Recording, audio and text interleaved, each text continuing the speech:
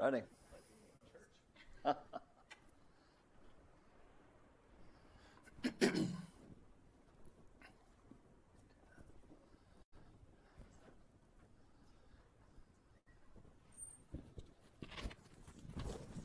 Good morning, everybody. Good morning. Thanks for coming out this morning. If we haven't met before, I'm Tom Britt. I probably spammed your email for the last couple of days, so you at least know the email address. But I'm the CEO and the founder of the Town Post Network. We've been doing a lot of digital and website development and SEO and pay-per-click management and all kinds of stuff. And I thought, let's just get everybody together and just do one big presentation to kind of highlight all of the things we're doing now. So thank you guys for coming out. For all of you watching us online, we've got about 70 people or so who registered to watch us virtually. We got 50 registered to come in person. So I think it was 120 people registered total to come out for this morning. So I was kind of blown away by that. Next time I have to get a bigger auditorium so we get just more people in here. Just some housekeeping things. We're going to do some no more than 20-minute presentations this morning. We're going to try to keep it fast and high level as much as we can. We are going to do a break about 10 o'clock, so just tell your kidneys and bladder that if you guys are getting close to that. You guys know where the restrooms are outside. And then about 10:10 we'll come back and kind of finish out. We're hoping to have about 15 to 20 minutes at the end, maybe longer, for Q&A.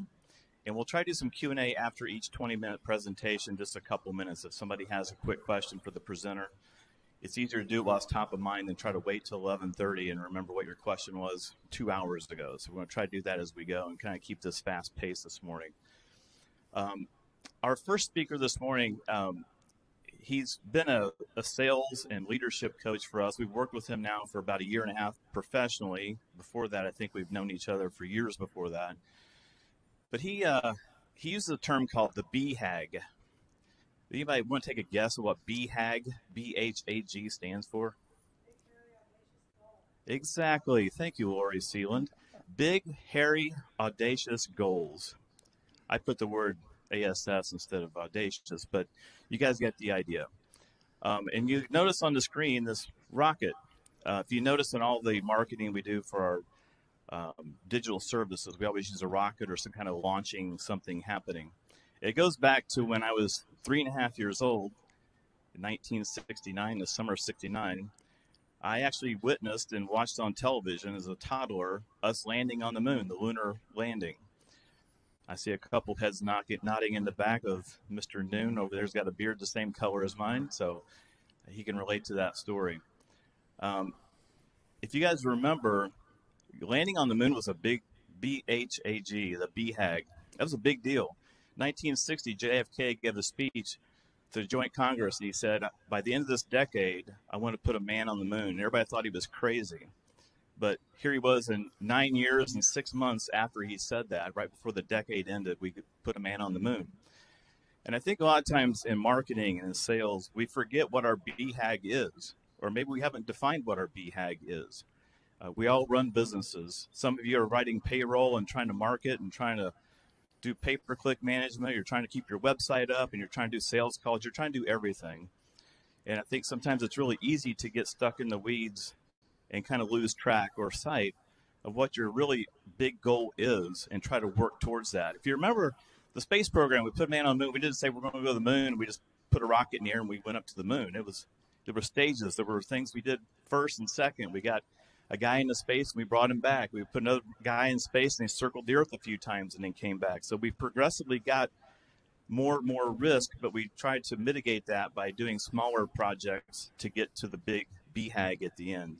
So I thought this morning it'd be some good mental calisthenics to have Paul go through some BHAGs with you, but also talk to you guys about leadership and just talk about your business in general. And this is not a marketing pitch. Paul is a sales consultant, a leadership consultant, and he's really good, and it's a great presentation. So without further ado, I'll introduce Mr. Paul Sylvester. Thanks, Tom. Good morning. What a great looking, good-sized group. Glad everybody's here. For everyone online, thank you. I'm going to take 20, 25 minutes and go over a little bit about leadership. I've done a few leaderships in my career, and 16 years ago I left corporate at the C level and bought a franchise on international business coaching. And here we are 17, 18 years later, and I do the soft skills. Everything after me is going to be more the technical skills, and I'm more the soft skills, the behavioral side of it. And I work with organizations of all sizes, entrepreneurs, all the way up to Fortune 100 organizations. The behavioral issues aren't much different between those two ownership or positions. So this is my website, my landing page, and as you see, we have Agile on there. And Agile started years ago in IT. Instead of making something so long and complicated, let's do it, as Tom was saying, let's do it in small pieces and be more agile to make changes as we go on. And that's what I'm going to challenge you guys on today, because what you're going to see after I leave the stage is, you know, it's tomorrow's world. We're already into it. And it's one of those shifts. You know, if we call it a brain shift or a mind shift or a leader shift, marketing shift, but you're going to have the opportunity to take your organization to a different level than before this morning getting here. So if anyone would like to reach out to me afterwards, please do. I give a free 75, 90-minute consultation with you one-on-one, and I'll let you guys reach out to me if you feel like you'd like to do that. So leadership to leader shift. You know, lead is a verb, moving something or someone to a different location, destination. Be a reason to motivate someone. And as a verb, it is moving, and yet if we look at it from a noun, it's a person who leads or commands a group to go forward, to go to a different place. And then if we tie the two together, it's a noun and verb, leading people or an organization while being agile. And the key thing is agile. And being agile is a situation where you don't have to be 100% correct and then move on. You've got to decide what percentage you think you are at and then move on and continue to tweak and tweak and tweak. Leadership, leaders lead by this diagram. The core of it is trust. And with whether you're an entrepreneur or you have 3 or 4 employees or you have a couple hundred or a couple thousand, trust is the most important thing that you have to have with your team or your clients or your prospects that you're wanting to turn. And it's not just predictable trust. Predictable trust is Tom's got a handful of employees. And if something occurs over time, predictable trust, they would say, well, I know Tom's going to fly off the handle on this. And we need to move from predictable trust to more of an empathy and trusting situation where you're allowed to say, hey, I screwed up. Hey, I didn't get that done.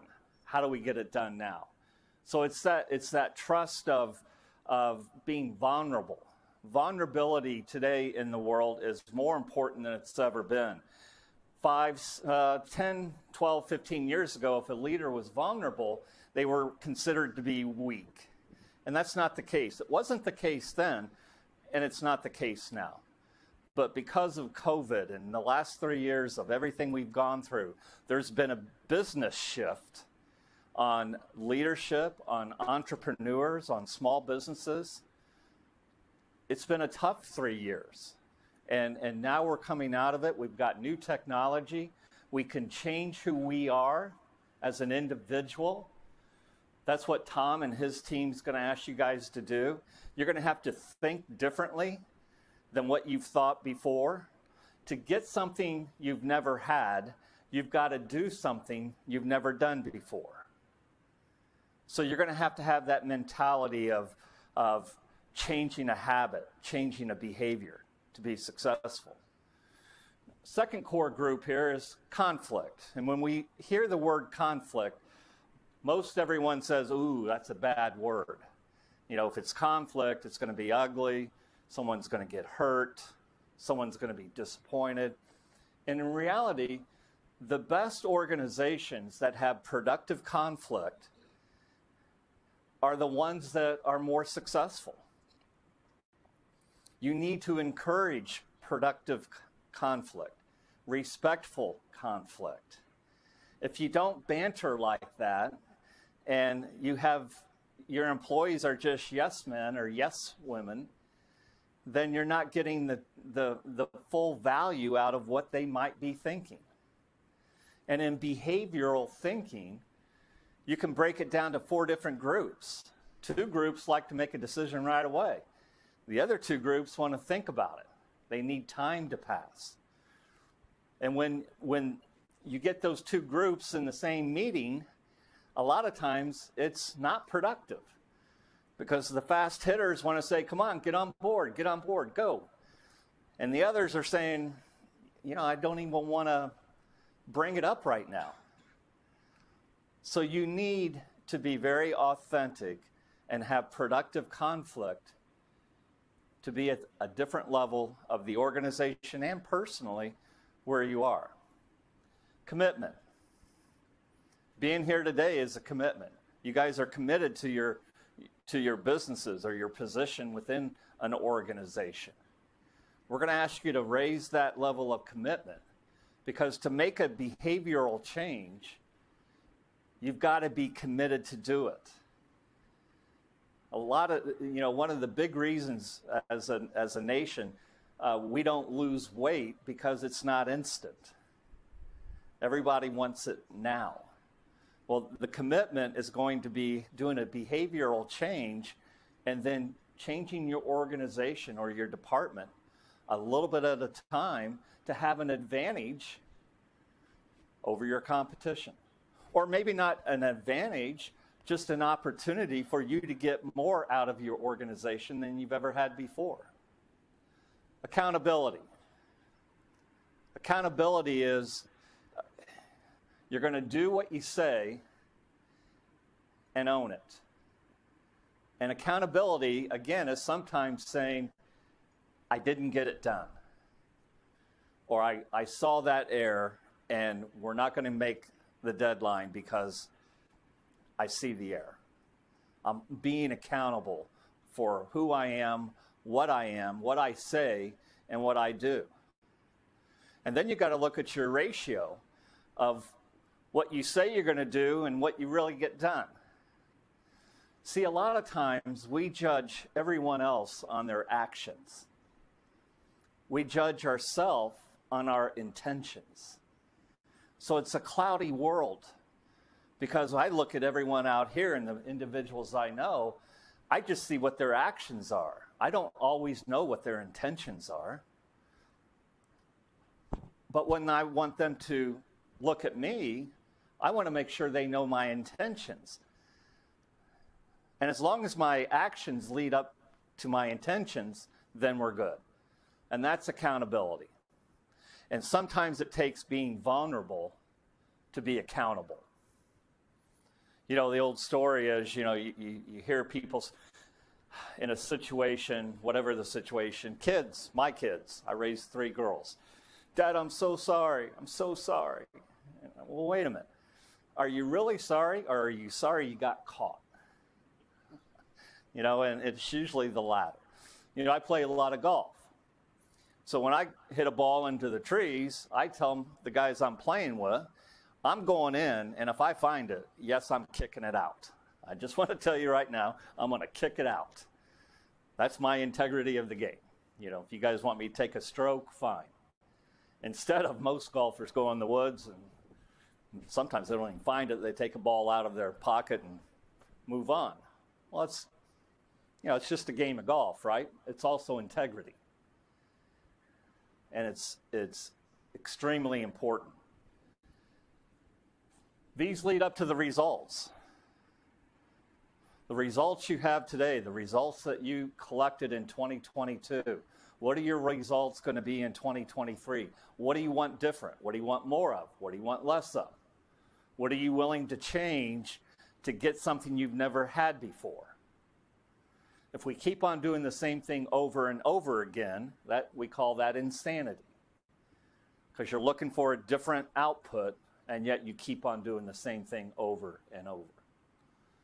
So let's make 2023, with the knowledge that Town Post and these other experts are going to give us, let's make 2023 the best year yet and push to be better than 2022 as a BHAG.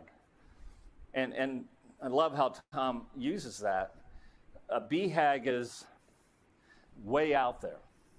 Your first goal should be a goal that you can reach. And then when you reach it, you celebrate. The second goal should be a stretch goal. And a stretch goal is something that you want beyond the goal. And if you don't reach it, that's okay because you reached your goal. But you really want to push yourself to get to that stretch goal. And then the third is the BHAG.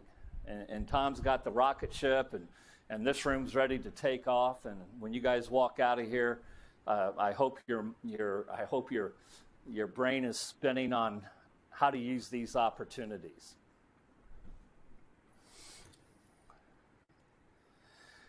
So agile leadership. 90% of all individuals contributors said that agility is more important today than it was 5 years ago.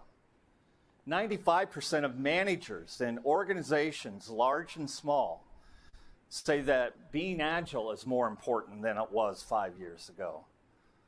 And then we go to leadership. The leaders say, 97% of all leaders say it's more important than it was 5 years ago. And what's interesting is we have all three groups. We have the employees, we have the managers, and then we have the leadership team.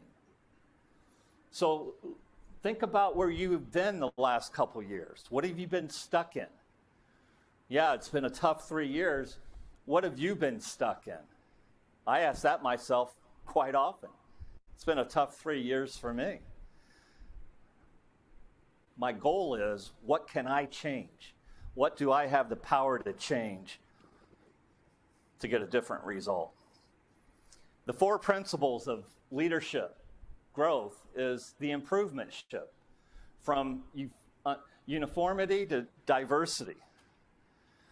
Break it up a little bit. Don't do everything you've done the same way you've done it forever.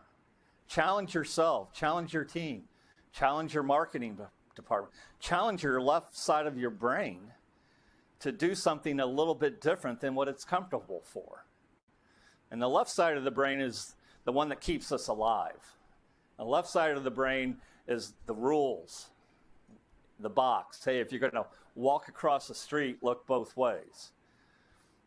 It doesn't take many chances, though. The right side of the brain loves to take chances. It just loves to. And the right side of the brain doesn't get as much attention as the left side. So I'm going to challenge all of you today. Listen and watch on how you might use the right side of your brain to be more creative. Most, if not all of you, are from that marketing department or organization. Challenge yourself to be more agile, to change. The second is the abundance shift, from maintaining to creating. This is a great one. I believe a lot of people and organizations have been maintaining over the last 3 to 4 years. I know I have, you know, and now I'm getting on this rocket ship with Tom and the group, and I'm going to be more creative. I'm going to do things in marketing that I haven't done in 16 years. And it's a little scary. And yet I'm going to change that behavior to get something that I've never had before. The reproduction shift from ladder climbing to ladder building.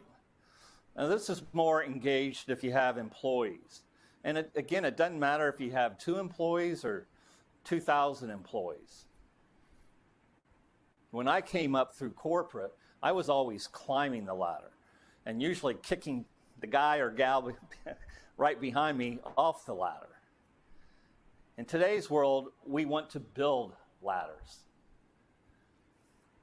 We want to bring other people with us. If we make other people successful, then you will become more successful yourself. And that's the great opportunity today for you guys, is this new technology, or somewhat new technology, that's afforded to you by the individuals that have been doing it for a handful of years. The fourth is the impact shift, from trained leaders to transformational leaders. Let's change a word there. Let's go from trained businesses to transformational businesses. Again, let's push ourselves to do something different. Something that may be a little bit hard. It takes about 6 weeks to break a bad habit, and it takes about 6 more weeks to create a new habit. And the reason we're not overly successful at that is because it takes 6 weeks, not 6 hours.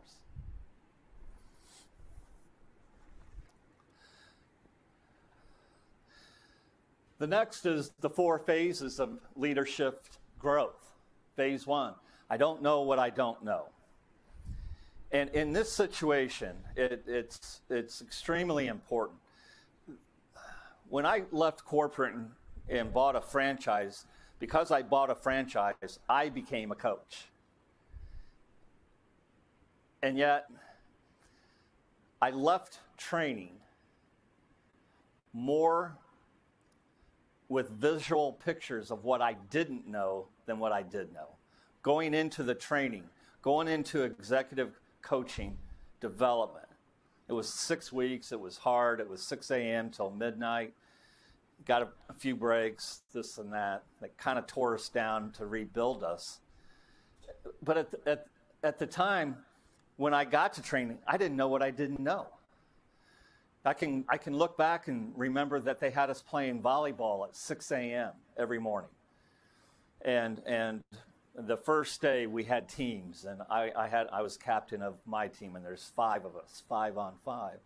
Well, about halfway through the game, we're up 3 or 4 points, and the judge, or the volleyball referee, says, okay, 3 people on Sylvester's team sit down in the sand. And we said, what? He goes, I want 3 players of Sylvester's team to just sit on the ground. You're going to play from the ground. And I yelled and screamed, because that's who I was back then. I said, that's not fair. And he goes, you're getting it. Life isn't fair. Owning a business isn't fair. You have to learn how to change to the environment around you to be more successful. You've got to continue to grow. If you're not growing, you're dying, personally and professionally. So I walked into that new career path of mine, not knowing what I didn't know. And in 6 weeks, I had a much greater vision of what I didn't know. And then I took what was important that I did not do well, and I improved on it. It took me 2 years to get out of my own way, but I got out of my own way. Phase 2 is I know what I don't know. Just talked about that. Phase 3, I grow and know, and it starts to show. Now, the interesting thing about this is not my language, although I will own it. I got to share it with John Maxwell. There's a book out called Leadership by John Maxwell. I would suggest everyone get it. I'm giving you 20 minutes of a 2.5-hour read. And he's a great author, so you could read all of his books and improve your life greatly. And then phase 4 is I simply go because of what I know. That's when it just turns into just keep the grease on the chain. Just keep on oiling that chain. And that's what you guys are going to see here in about 7 or 8 minutes, you're going to see how to do that. And by the time you leave, you're going to see life-changing, business-changing opportunities. And there's always a cost associated with that. And if you leave here and are worried about what this might cost you, you missed the whole morning. Because whatever you need to do is going to be an investment, not a cost, not an expense. And we have these experts, and like your product, like you are with your organization, you're the expert.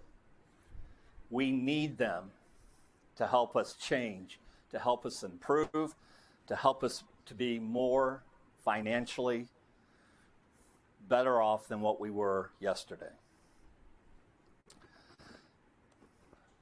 Prioritizing leadership time. If you have a sales team or a marketing team, the 80-20 rule suggests you spend 80% of your time with the 20% of individuals. Spend 80% of your personal development dollars on the top 20%. And you can change that from any type of money that you want to invest in people or the organization. Determine what 20% of the work gives 80% of the return, and then train someone else to do it for you. Ask the top 20% to do on-the-job training for the next 20% below them.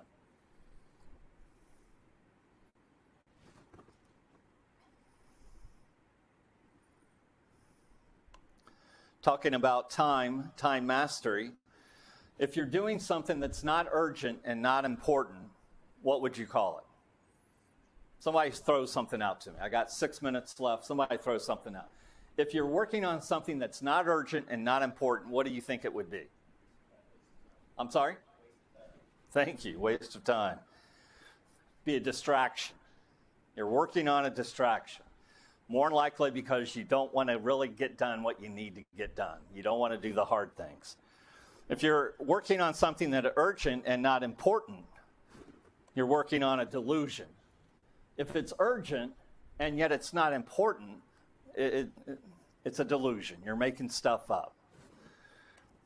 If it's urgent and important, we call that a demand. And hopefully we're working on demands more than we are on delusions and distractions. And then if you're in the zone, you're working on things that are not urgent but important. Not urgent but important. So that means you're ahead of the game. That means you're not putting things off because it's going to be hard or you don't know the results of it. All right, the difference between 211 degrees and 212. What is that difference? Oh my, who said that? My God, you are, we got some sharp people in it. It is 1 degree. And the difference is at 211 degrees, 210 degrees, you can put your hand over the boiling water and it feels kind of warm and these little bubbles hit your hand and it's kind of neat. And then at 212 or 213 degrees, it starts to boil. And now it starts popping, making noises. And if you put your hand there, it's going to hurt. So 1 degree of temperature can move a locomotive up a mountain. We built this country on steam. 1 degree. If you change your behavior, if you change something in your personal life and or your professional life, 1 degree, what might you get out of it? And when are you going to do it? And there's probably a handful of things, not just what you're going to see today, a handful of things that you could walk out of here and say, you know what, 1 degree, and I want to see what the difference is. So as I wrap up, I got a short video for you. If you've seen it before, please watch it again. I always learn something new from it.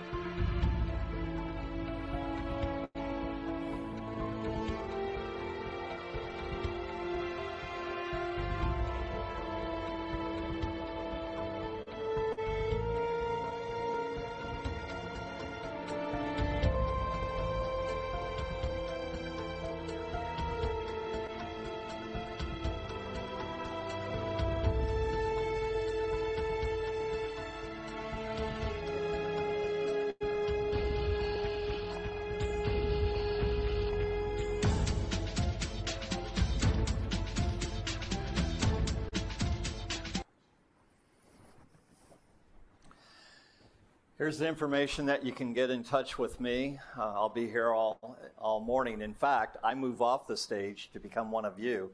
I've already signed up for this, and I'm going to learn what I signed up for. Have a great morning. Keep an open mind and enjoy. Yeah. Thank you so much, Paul. So that's what we call mental calisthenics, right? Kind of get you guys loosened up, get you thinking broader than just, is my SEO ranked number 1 or 2 today? So again, thank you guys for coming out. We've got a pretty good audience watching us live online. So if you're watching online, in the chat, you can all post questions as we go along. We'll try to answer a lot of those questions at the end, but there's also, I guess, some engagement going on online right now, people asking some questions and some things. So keep that going. All the folks here, if you have any questions of the speakers as we go, just flag us at the end and we'll try to take care of you. Just a housekeeping thing. Everybody with the blue lanyards, so all of us have these little blue things. There's some folks in the back. They're all with Town Post. You got Will from Apprentice University back over here. He's been working with us for about 5 months, and they're actually here today as well. And in the back, I've got my really good friend, one of my best friends ever, Dave Anderson, is running the Livestream. He owns a company called Livestream, or Livestream Streaming, I think it's called now. But Dave does a lot of live streaming events. He'll do anything from a funeral to a gala. I mean, he'll just do anything you would need streamed, and he's really good at it. He and I actually go back probably when I first started the At Geist community newsletter back in 2004. I think it was one of the first things we ever did together was we tried to live stream something in like 2006 or something. And they were kind of failures back then, but we've kind of learned our lessons over the years. So thank you, Dave, for doing this morning. And thanks all the Town Post staff for coming out and supporting us this morning. Our first speaker, so between now and 10 o'clock, our first speaker is going to be, we're going to be talking about organic traffic. Organic is free traffic through Google, mostly. It's the 800-pound gorilla. I have 2 experts. We've got our SEO, Corey Winger, who's going to speak first. Corey is more of an SEO expert on more of a regional or national level. So if you have a product you're trying to sell nationally, or you have a regional footprint, maybe the Midwest, or you're trying to do something around the surrounding states of Indiana, Corey's going to have a lot of things you probably need to hear on the SEO side of things. When we get to local businesses, which are a majority of you in the audience today, you're trying to market within 5 miles of your front door, Adam Kendrick is going to talk about local search directories and Google's local search. And that game has changed dramatically. If you guys have not heard this information before, what you're about to hear, maybe for the first time, is going to really change the way you kind of look at your website and your web strategy as you go forward. So with that, I'm going to bring up Mr. Corey Winger. He's with Corey Winger Consulting. Corey and I go back a long time, too. I hired him to do a lot of SEO work back when Yahoo was the 800-pound gorilla. Anybody remember Yahoo? I think I still have a Yahoo account somewhere. It is old, yes. But he was doing SEO back in Yahoo days. And when Google came around in like 2004, I was doing a lot of lead gen consulting. Actually, I knew Corey was doing all of our SEO for our websites when I owned a web company, and we've been working together ever since. And ironically, he lives like 2 miles from here, so it's very close. If you guys have built websites, I know MJ Brown is here. I know that Platinum Living is here, some other websites that we've built.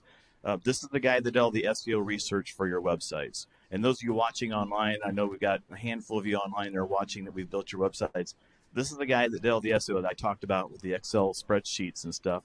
So without further ado, I'm going to turn it over to Mr. Corey Winger. We'll give it up for him. All right, good morning. Hey, Tom, I need to switch presentations here real quick. You don't want to give Paul's presentation? Paul's got a fancy video. I don't think I can top that. You can just tell him about yourself. Okay. Well, we're getting this started here. So, excited to be here. I've been in the business, in the SEO digital marketing world for over 20 years.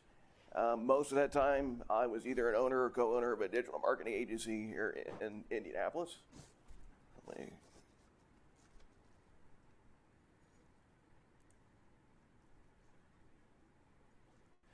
I've worked with a lot of different companies over the years, from startups to Fortune 500s and a variety of industries. Most of the time when I'm working with folks today, I am a consultant, so it's working with whom in terms of performing audits, training, consulting. We do have a very short time frame here, so we're going to talk about what's changed in the last 10 years from an SEO standpoint, some recent algorithm changes that some of you in the audience may have seen some positive or negative effects from, top 5 common issues, how to correct those, and lastly, a quick recap and talk about some pricing. One of the biggest shifts we've seen in the SEO, and as Tom mentioned, we are talking about Google specifically, since they command 93% of the market share in the search world, is the shift from keywords to topics. Okay, so what does that mean?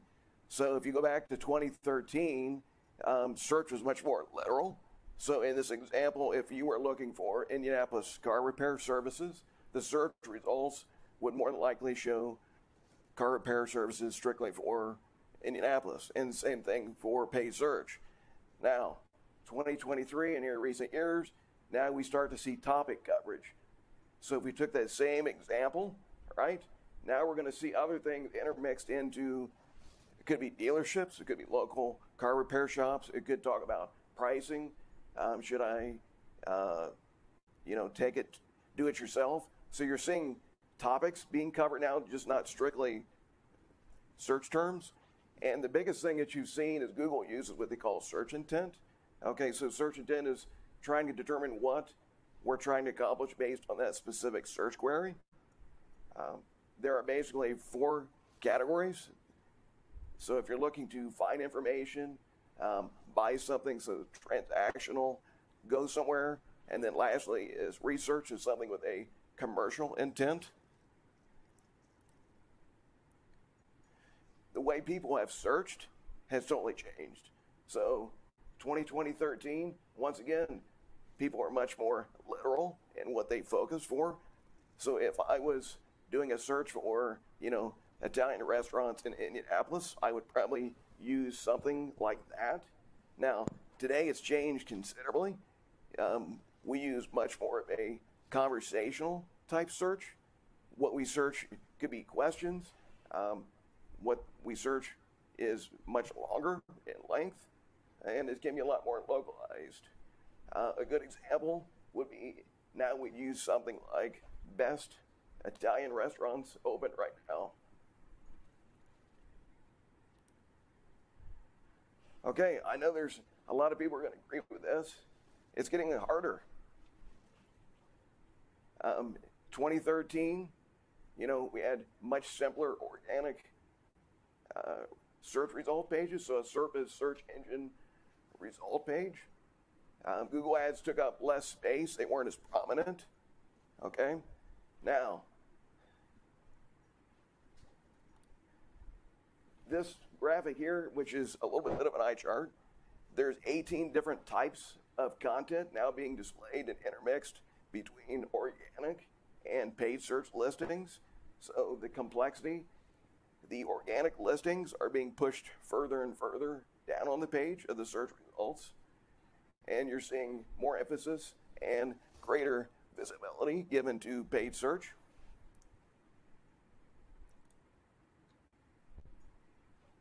Another huge shift is Google, as it continues to grow, it started its AI and machine learning in 2015 through RankBrain, and there's been, all kinds of updates to their algorithm, and they want helpful content.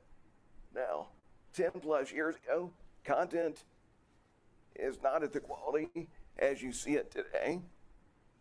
What I mean by that is you could develop some content, maybe overly optimize it to some extent, build some links to it, and you could potentially rank well for it. Now, the emphasis, and there was an algorithm update in last fall, which I'm going to talk about here in just a minute, is really puts more emphasis on providing original, helpful content written by subject matter experts, and it's linked that's backed up by natural link building, not unethical.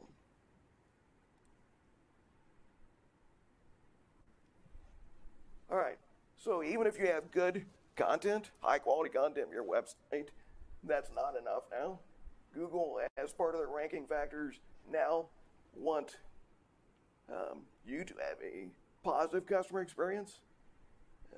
What does that mean? So 2013, if you're on a desktop or mobile device, maybe it's slow to load, maybe it's hard to find information, navigation's overly complex. Those things have changed.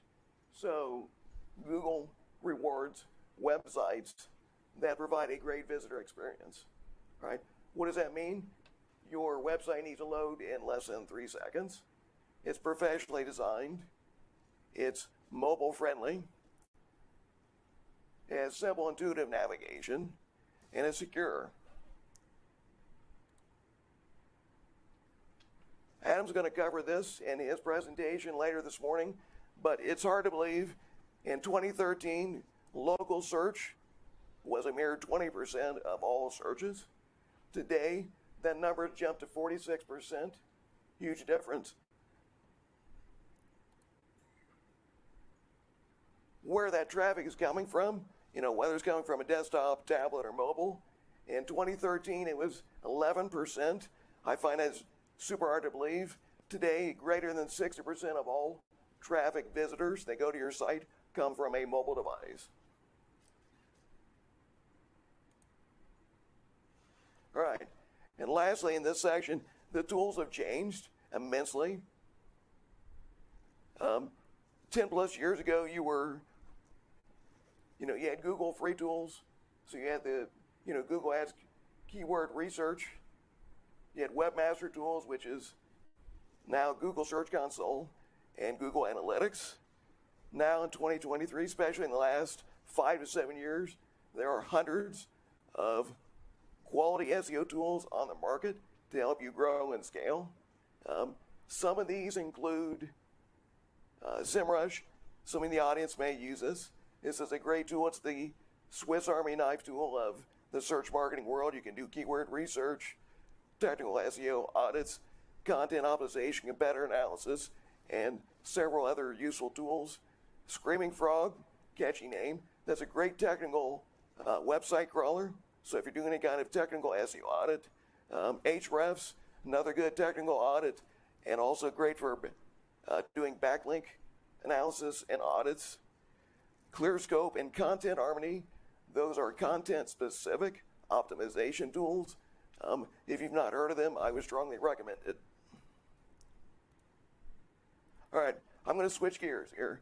So I know that there's at least 2/3 of the audience mentioned that they perform some type of SEO.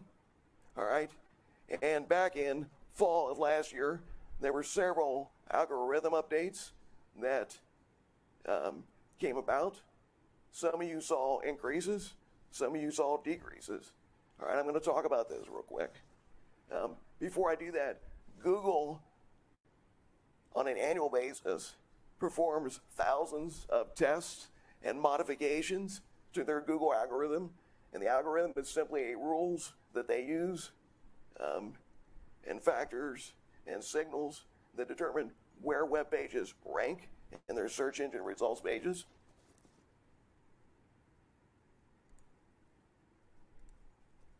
Okay, helpful content update. So there are winners and losers with this. This update aimed at taking, websites that had quality content, helpful content, original content, and amped up your rankings. On the flip side of that, if you have a website that is outdated, your content is thin, not helpful, you may have seen some decreases. There was a link spam update. So link spam is if you're buying for links to artificially increase the number of links that you have pointing from external sites to your site. Winners were obviously companies that follow ethical and Google's guidelines when it comes to building links.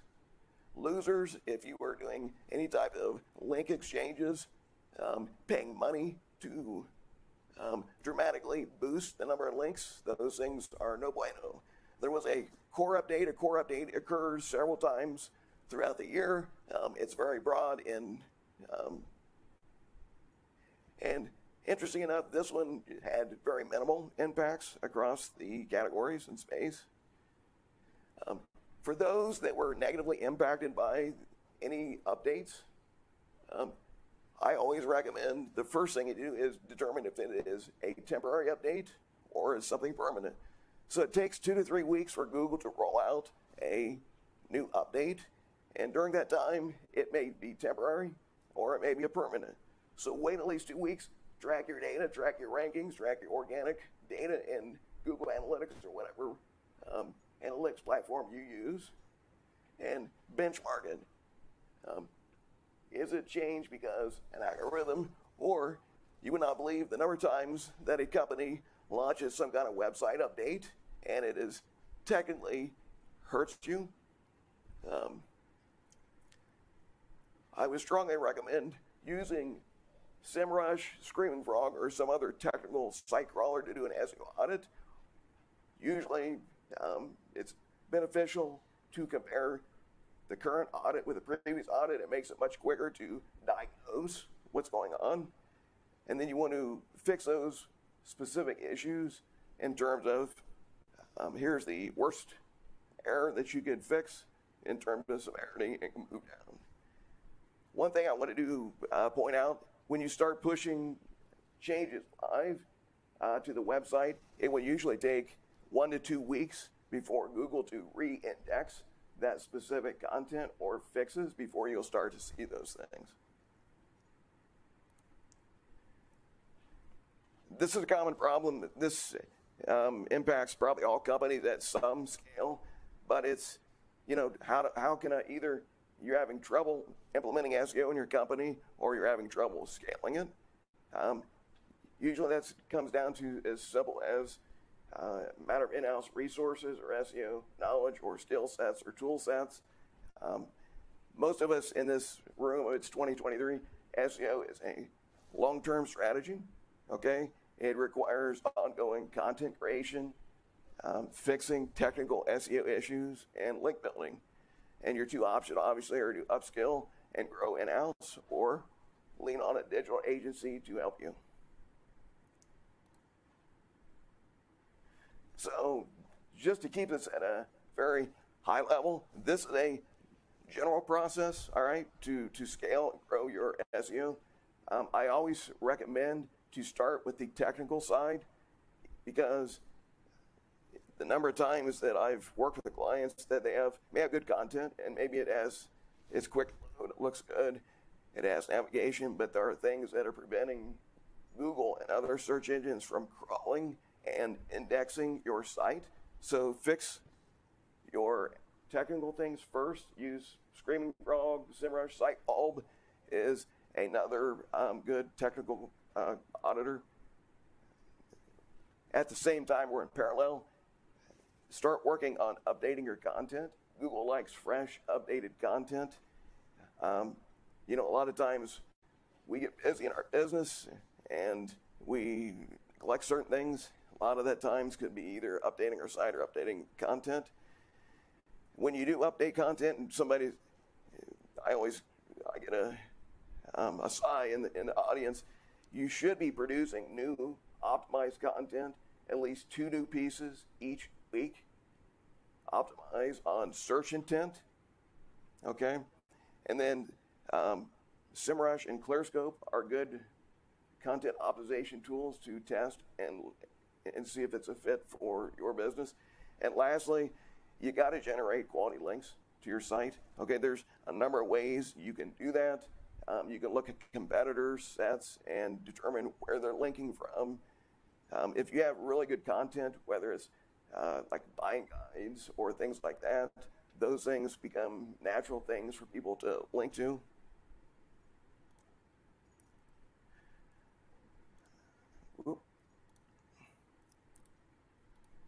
So I'm not going to spend much time on this slide, but there's a lot of old school tactics still being used by companies to grow and scale their SEO. I'm just going to touch on a couple real quick ones. Some of those you're targeting the wrong terms. You're not factoring in search intent. You're looking strictly at like search volumes, and that blinds you. You want to make sure that your content matches on what that specific person searching on Google and others. You're over-optimizing, so you're stuffing keywords too heavily and regularly into your content or your title tags. It's still happening. I know it is. You're buying links. Okay, you're going to Fiverr or some other place online. That's never good, and Google will actually penalize your site or at least devalue those specific links. Other thing I will focus on is if you're still using keyword density, which is the ratio of your targeted SEO terms to the total word content, that's no longer in use. And lastly, if you're creating landing pages like an SEO page that's optimized for a specific search term, and then the same term as another page, another unique page, you do not need to do that. Google semantically can determine and match your search query with your specific content. And it's not uncommon for a single web page to rank for hundreds of terms. Real quick, I've kind of outlined this process before, but once again, you want to start from the technical side. Do your SEO audits using a crawler like SEMrush or Screaming Frog or Sitebulb. Fix and find and address those issues. While you're doing that, you've got to update your website content. All right. Find your higher value pages, whether they're products, services, or whatever is applicable to your business. Focus on those high value pages first. If you have sets of weak content, you want to combine those, create it into one stronger piece. And as I mentioned previously, at a minimum, you need to be creating 2 pieces of new content that's optimized for targeted term and search intent each week. The reason I want to keep saying that is there have been multiple studies that if you continue that pace, these sites that perform that frequency and volume of content outperform folks that don't by a factor of 4.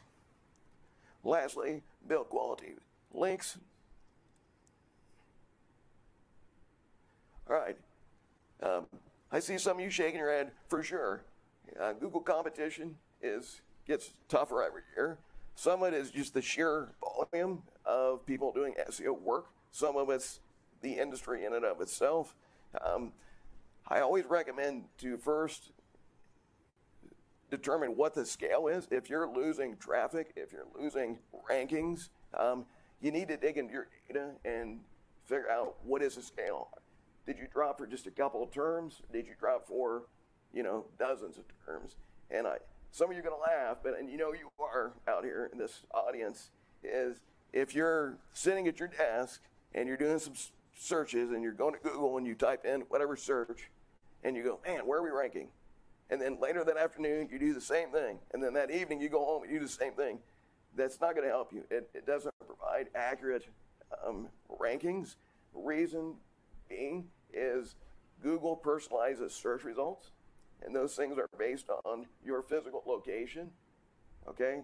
Your search history, are you logged into other Google apps, and certainly your browser setting. So all those things, if you do those searches, you're going to see different results almost every time when you do that. Much better is to go into SEMrush or some other keyword tracking ranking tool, and that way you give a much more accurate picture. All right. A couple other quick things. While you're looking at the data, benchmark how you're doing and performing to your top 3 to 5 competitors. So I would usually recommend take 10 or 20 of your core terms, money terms, benchmark against 3 or 5 of your top organic Google competitors and see how you fall out. The reason that's important because if it's an algorithm update, you may be seeing that you and all your competitors are decreasing, or you can see that you're decreasing and your competitors are moving up or vice versa.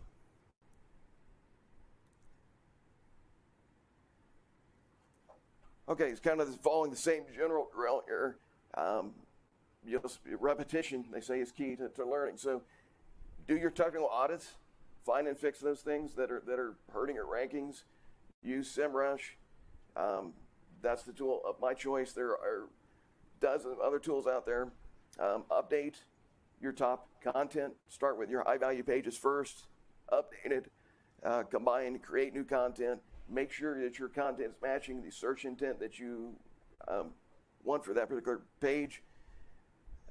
And I don't want to get too much in the weeds, but there are lots of on-page factors that are actually listed and brought out by SEMrush and other crawlers. So optimizing for your site content, title tags, your header tags, things of that nature.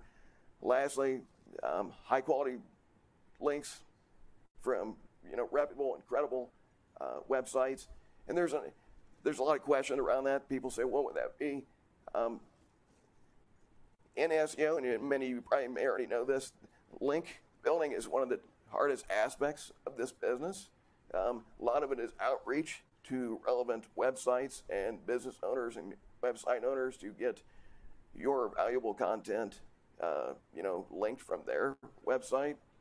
There are different PR type tactics that you can do, but I don't have time to get into that, so I'm getting ahead of myself. Okay, I'm pretty sure, and I'm included, I'm going to raise my hand, you've neglected your website and the content is outdated, or your website design, and that design could be aesthetics, or it could be the actual navigation structure. And the reason this is important is if you haven't touched your content, your site design, mainly your content right now, in at least a couple years, and if your copyright says 220 or before, that's not good. Specific factors that Google count for is the freshness of your content. Is your site mobile friendly? Does it load less than 3 seconds? So the site speed and performance is it secure? One other thing I want to talk about real quick is while you're updating your content, you want to add different types of interactive elements to it. One, to make it visually more attractive to engage people. So anything you can do to add videos, podcasts, infographics, surveys, polls, anything like that to help engage and get people using your content helps.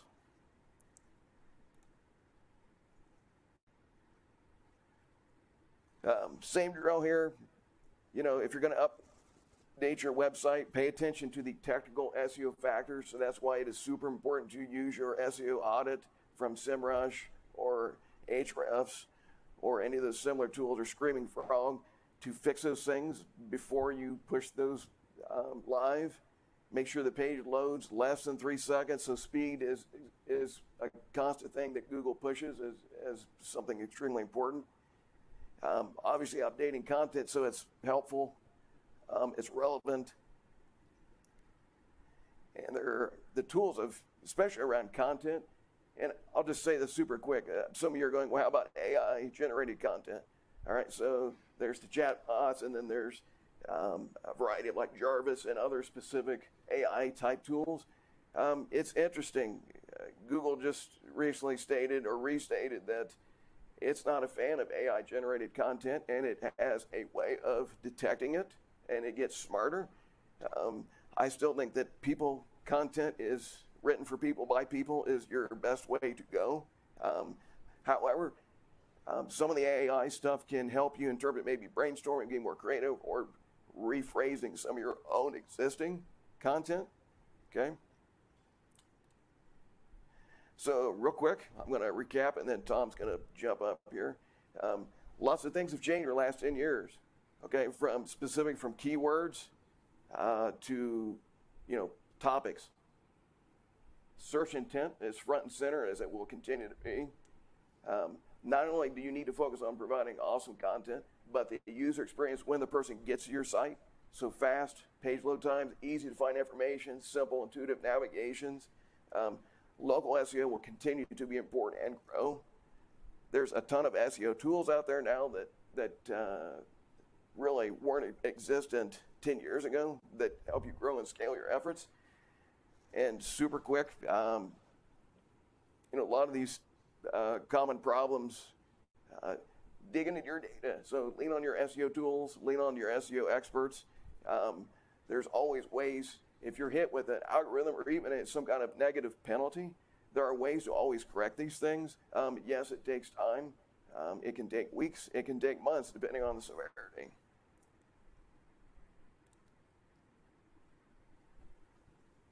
All right. He wants to bring in the salesman to talk about pricing. He's a sales guy, so I'm just yeah, SEO nerd. First of all, let's hear it for Corey, you guys. Let's hear it. I mean,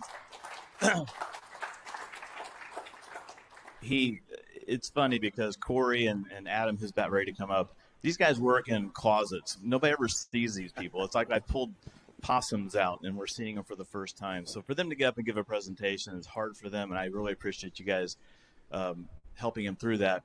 I just wanted, again, we're very transparent at Town Post. So I want to give people ideas of how much things could cost if we were working with you.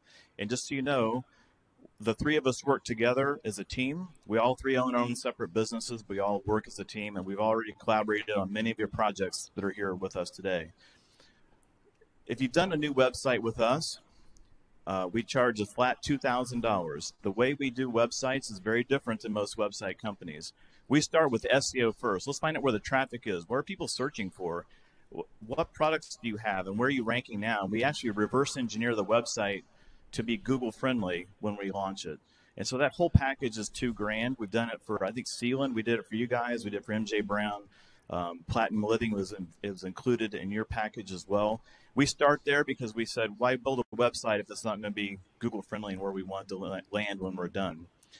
The next piece is what Corey does, and this is very highly expertise, but these site audits. Site audits can cost anywhere from $2,500 to $8,000. Now, most small businesses here are not going to pay that, right? That's fine. If you have a larger company, you've got a lot of traffic, you're really leaning on your SEO, you've maybe had SEO people in the past, or you've offshored it somewhere and you're not getting results you need to get, that's kind of a ballpark of what you'd have to budget in 2023 to get a full audit done. I've seen these audits.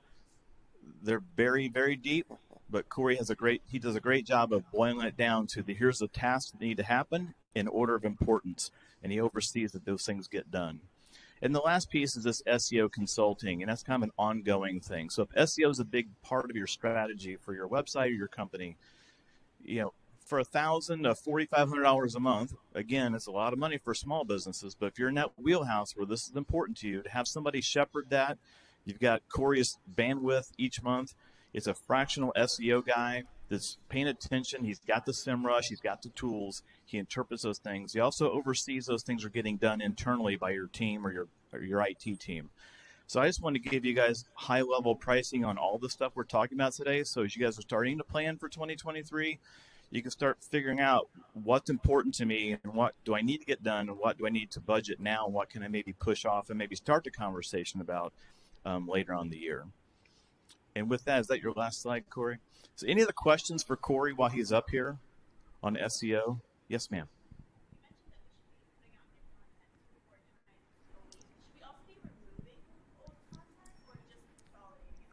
Let me repeat the question for the people online. So she was asking about content. He suggested 2 to 4 new pieces of content per week. She's asking, should we do that and maybe remove old content? Like, what's the freshness rating? It's like bread at the supermarket. I mean, how fresh should this stuff be? No, that's a great question. So with the latest helpful content update, if you have outdated content someone has a shelf life, right?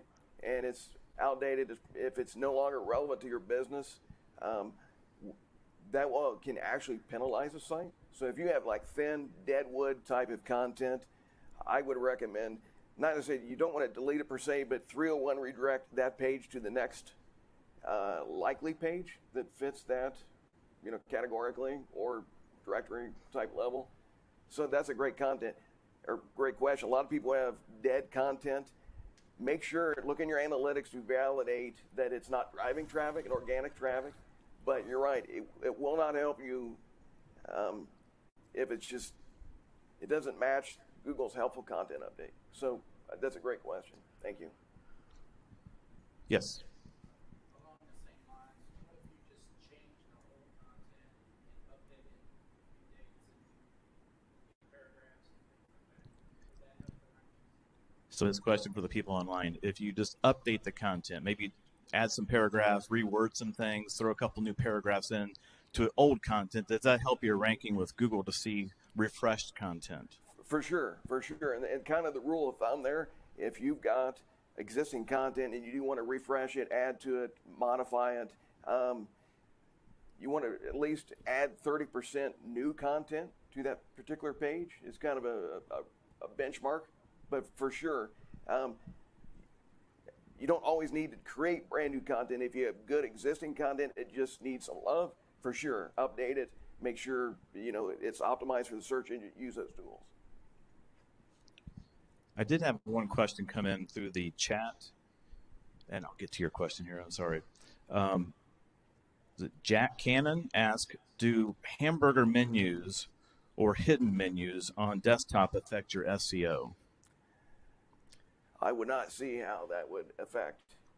It shouldn't affect it. It shouldn't affect it at all. Because hamburger menus are used on mobile anyway. Correct. And that's more of a usability thing from a mobile device standpoint. Was there another question down here? I'm sorry. Lori Sealand.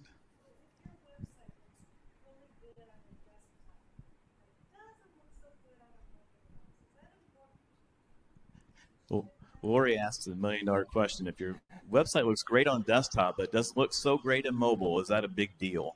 Am I boiling that down? And that's a good question, and that's happens a lot actually, right? I put my SEO cap on.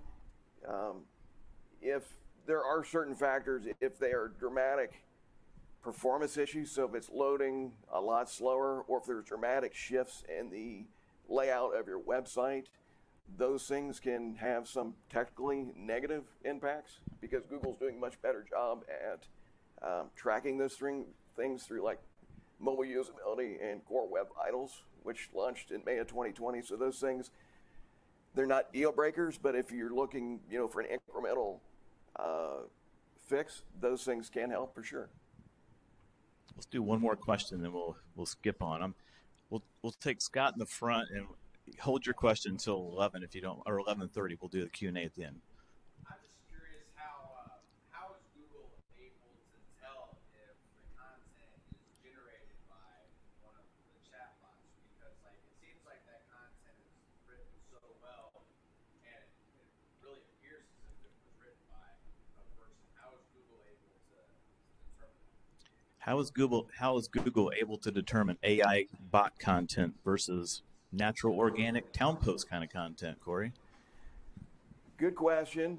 Based on what I have read, and it's still pretty new, okay, is that their technologies are able to look at content. There's lots of plagiarism type checks, and see if that content matches a very similar, but if people remember when people were spinning articles, changing, basically you're plagiarizing something, spinning it, changing it, and making it look new. All I can tell you is it's built into some of their new technologies, but that's something I'd have to Google. Good question, because Google gets smarter and smarter in their technologies and their algorithms with machine learning and AI. It's pretty impressive. Hey, Corey. Thank you, Can Corey. I piggyback on that? So, with that question, I've actually tested that, because even before ChatGPT, there have been, it's an evolving technology, and there are services out there that'll help you write things. So if you ever use one of those services, there are tools that you can actually scan your content to see if Google's going to think that AI wrote it. And AI, it's like ChatGPT is like the next level, but it still sends certain signals that, based on how it writes, the tense, things like that, it is getting better, but Google's still able to see it. And I've got what I call dummy websites that when I put it I've put just pure AI generated content, and I've watched rankings fall and fluctuated. So it's really good right now for helping to come up with ideas, structuring it, but just make sure that you go through, rewrite it, and then there are different checkers that you can find online that I would run the content through just to see, what signals it's going to send.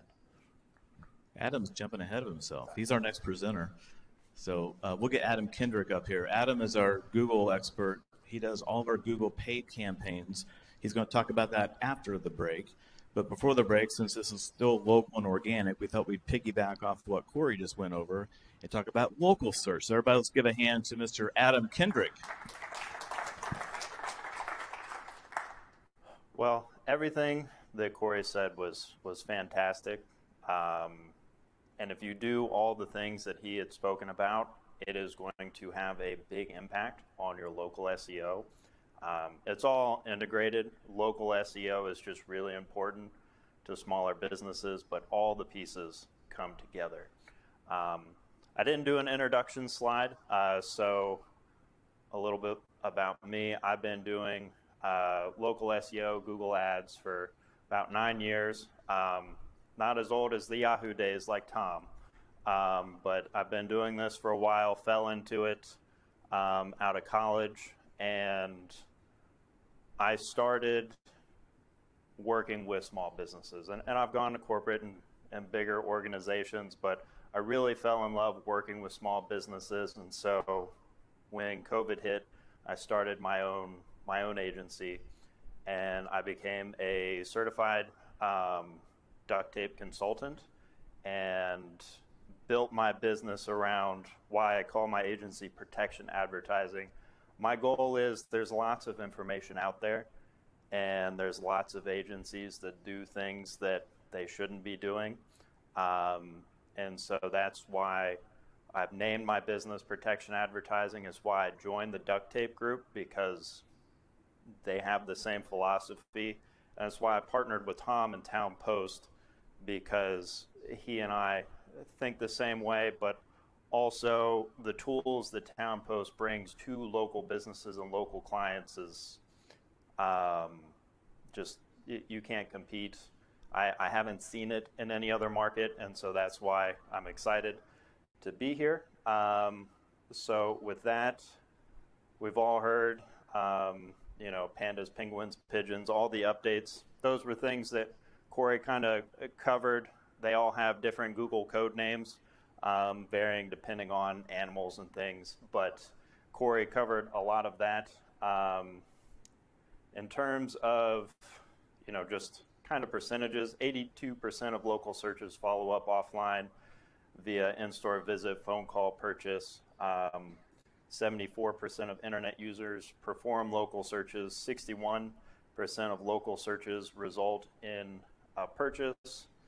59% of consumers use Google every month to find a reputable local business. And 59.5% of all searches are doing it on a mobile device. So referring to the question of, does my website looks fantastic on desktop, not as great on mobile. The shift is going to mobile. Most of my ad traffic is mobile. You have higher conversion rates on mobile. So making sure that your mobile website is better than your desktop would be the priority if you had to pick between the two. So when it comes to local SEO, there's 5 important steps to kind of laying the groundwork. It's creating local content, whether it's your Google My Business, whether it's Facebook pages, whether it's getting PR, press releases. You want to make sure that you're getting your business listed in different directories, citations. You want to make sure that your website, so all the things that Corey was talking about, that your website is up to date, that you're doing all the right things there. It sends signals to Google on the local SEO side that your Google business profile is going to take into account with your rankings. And to get into that a little bit more, one of the ways that I present local SEO is it's all about trust. You know, Google's product is people looking for solutions to their problems. If they present a product that is not good, so if it's a business that doesn't answer calls or, you know, isn't taking care of their online presence, you know, people are going to stop using Google. So Google has worked with different ad campaigns to actually background check businesses, but they really have no idea how to tell, are you a trustworthy business that we should send people to, that people are going to come back to Google to use? Because that's all part of how Google makes their money. So sending the right page signals, building trust, that is a key part of the local SEO game. And one of the ways that Google is able to figure out if they can trust you is your review game. Making sure that you're getting consistent reviews. You know, it used to just be Google reviews, but if you've noticed in the search bars on the side, Google's pulling reviews from other sites, and that does send signals. And one of the keys with reviews, we'll talk about it a little bit more later on, is that reviews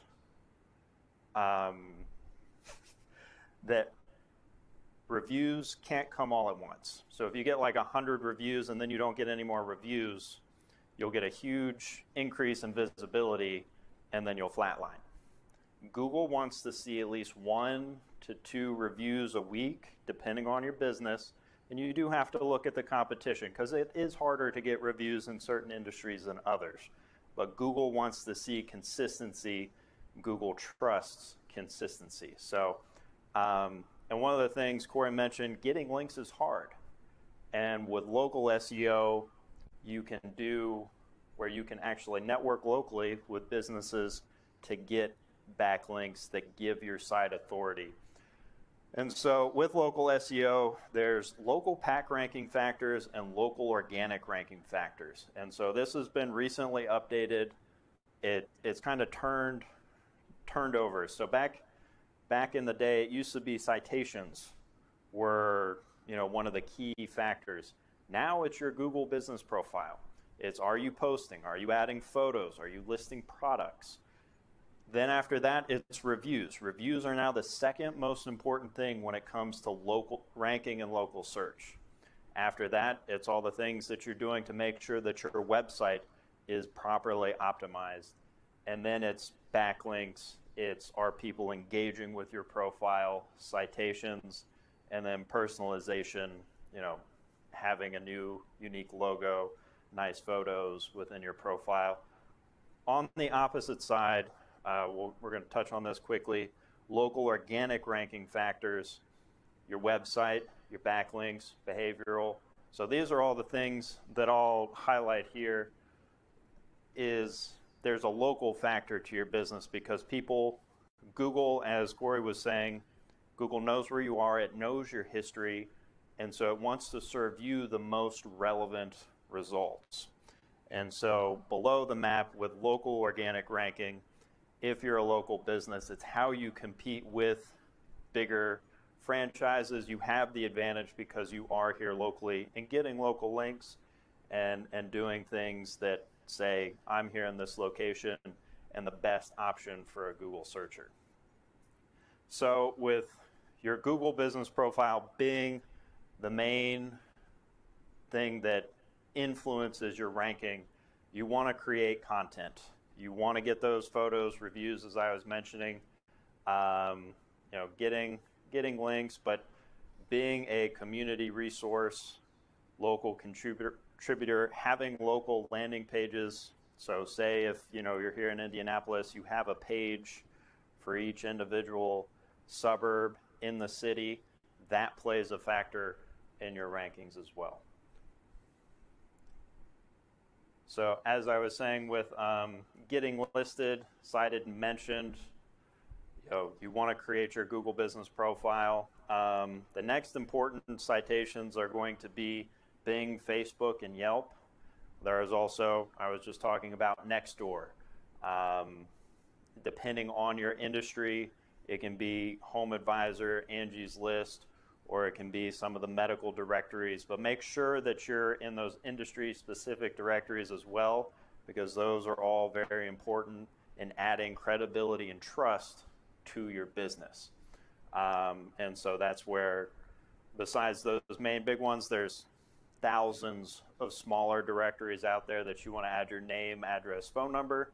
And within all of these directories, you add things like keywords, categories, descriptions, videos, and images. So all of that content, are on those directories. Again, it feeds into Google being able to crawl all these other sources where you're listing your business information, and Google learns to trust you based on this information.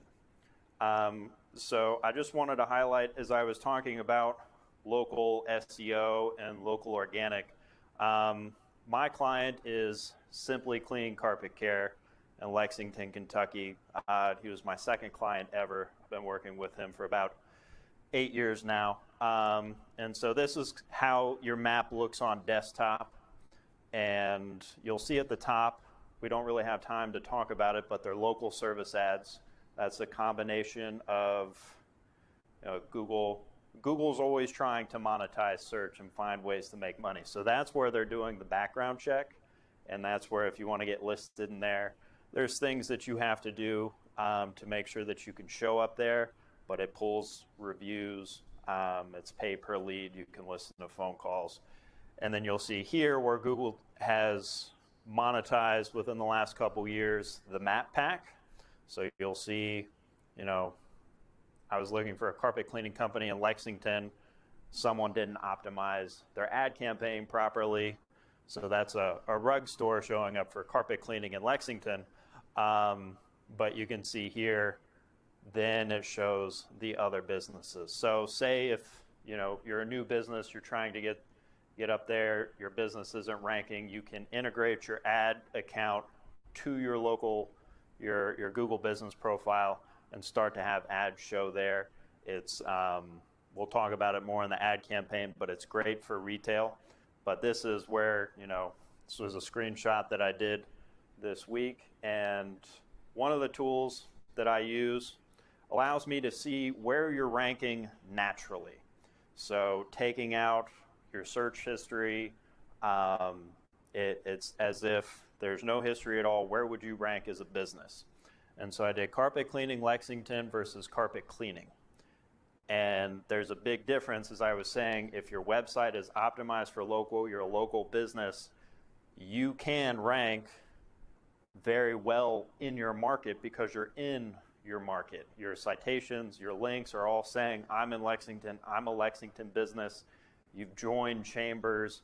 All of these things help you rank much better locally versus just showing up if someone's just looking for carpet cleaning, because that's where you're competing with national franchises. There's like 4 franchises in this market that have quarries, that are able to pay quarries and are ranking above your business, but they can't compete locally based on how their site's designed if you're doing the right things. But most businesses aren't, so they're not able to capitalize on this niche, because Google does want you to serve locally because they know the bigger businesses can afford to run those map ads.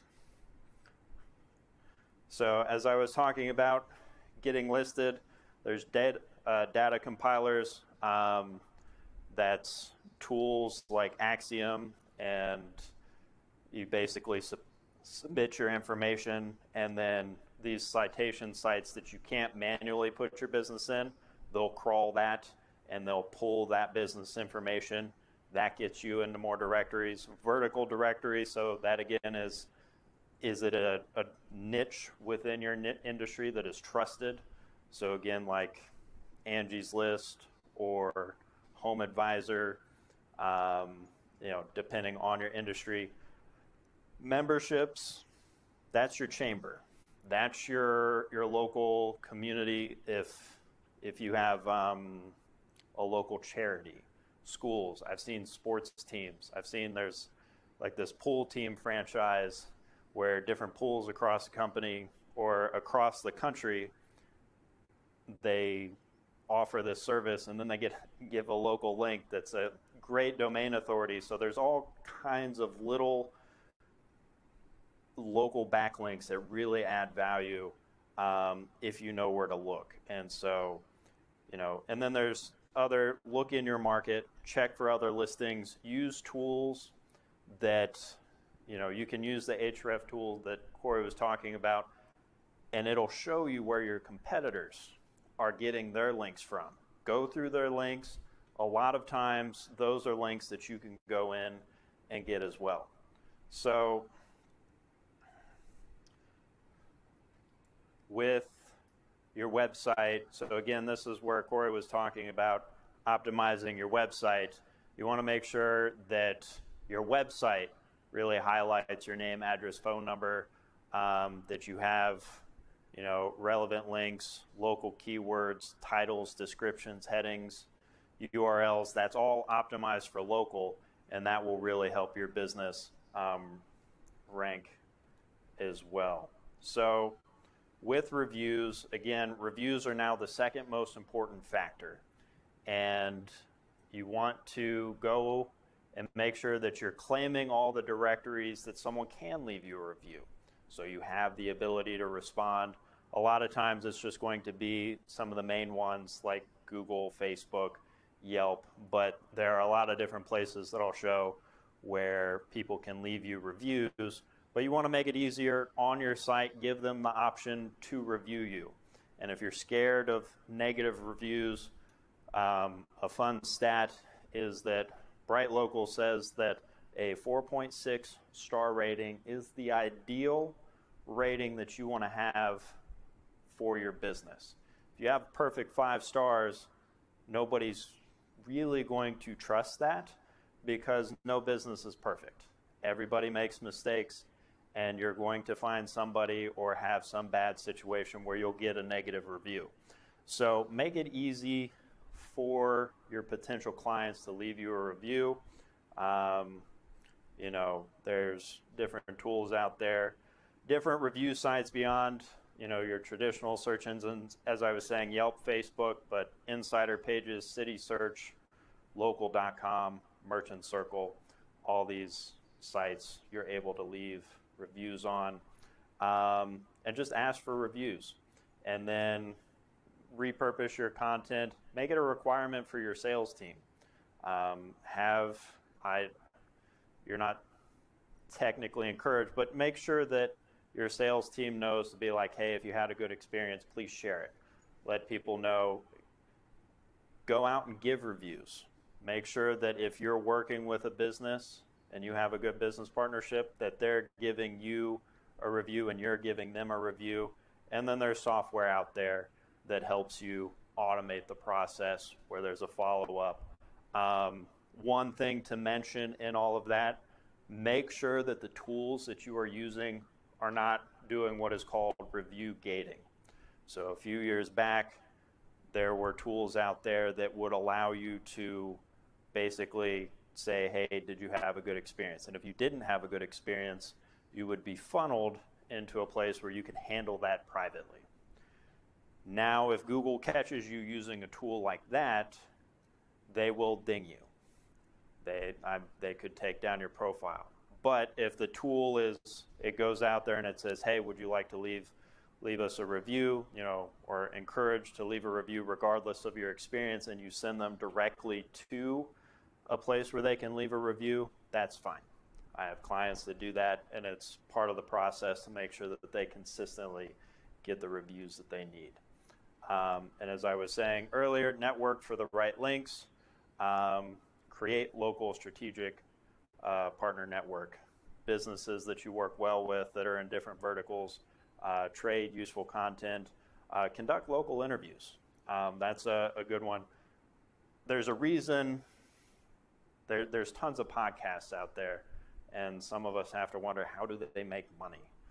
They make money with links, because they'll get people linking to their site, they'll do an interview, create the content, and then they'll link back to another site. So a lot of agencies are working where they will do these podcasts to get those links, because as Corey said, it's really hard to get links. So doing interviews, podcasts, it's a great way to get links from the podcaster.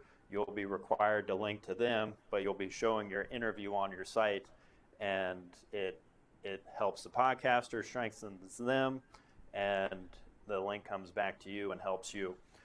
Some other great, as we were talking about local trade groups or chambers, your chamber membership, a lot of times, it's worth the yearly payment just for that backlink. I've got clients never show up to a chamber meeting, never do anything with the chamber. They just pay the fee for the link, and it has an extreme local value. I know Paul was mentioned earlier, if there is, we were going to give you life-changing information. If you're starting your business now or, not doing too much SEO-wise, if you're getting those chamber links, that's worth it. That will have a significant impact on your rankings. If you're able to get backlinks from schools, government entities, nonprofits, as I was mentioning, or chambers, that's great. The .org, that is a very powerful backlink typically, if you can get those. One way that I found to get clients that backlink there are certain, in Kentucky, there are certain benefits that state employees get. And so if you sign up with the state to offer a discount to state employees, you get a link to your site, and it's super powerful and helpful. But one of the reasons that I like Town Post, one of the reasons I work with Tom, is we've created one of these directories that is locally focused, that brings everyone together. We link to our clients link to us. We've invested a significant amount in this, and with that, it helps give our clients an advantage. There's a little repeat there. So, what if there was a way to get this done for you? Again, this is a service that we provide. There's different ways to package it. So with typical local SEO management, it's going to be in the $299 to $399 range, and the review management with the software that we use, and with us managing and helping build the workflow, again, it's in that same price range. And then with local link building, it's ad hoc. I know that small businesses always have a flexible budget. There are certain links that are, for us, can be in the hundreds of dollars, or they can be $20 backlinks. So again, it depends on your budget and the way that we structure it, but the way that I always do it for my clients is I know which ones are going to get you value, and we do that on an ad hoc basis. So with that, and Adam, just to clarify, that's per month, right? That's not a one-time, one and done, correct? Yeah. See, this is what happens when you don't let the sales guy do the pitch. Thank you, Adam. Let's hear it for Adam. It's a great job. Any questions from the audience before we let him go and we take our break? Any questions on local SEO? I know I learned a lot from this too. I think this whole reviews thing, and when you look at your website, it's less than 30% of what's really important. It makes you really want to focus on the other 70%. Those are things I think are kind of low-hanging fruit, things we can take care of. But any questions for Adam before we take a quick break? So we're going to take a quick 10-minute break. When we come back, we're going to do a demonstration with Spoke Notes. Since you guys are all marketing people and small business owners, we thought we'd bring another local technology company and do a 10-minute demo on their adding video to anything presentation. And then we're going to jump into paid ads with Google and programmatic advertising. So programmatic has been a buzzword. I'm going last because I'm the grand finale. But Adam's going to give the presentation on Google Ads. So let's just take 10 minutes. You guys relax. If you're watching us online, just keep the feed up, and we'll be right back.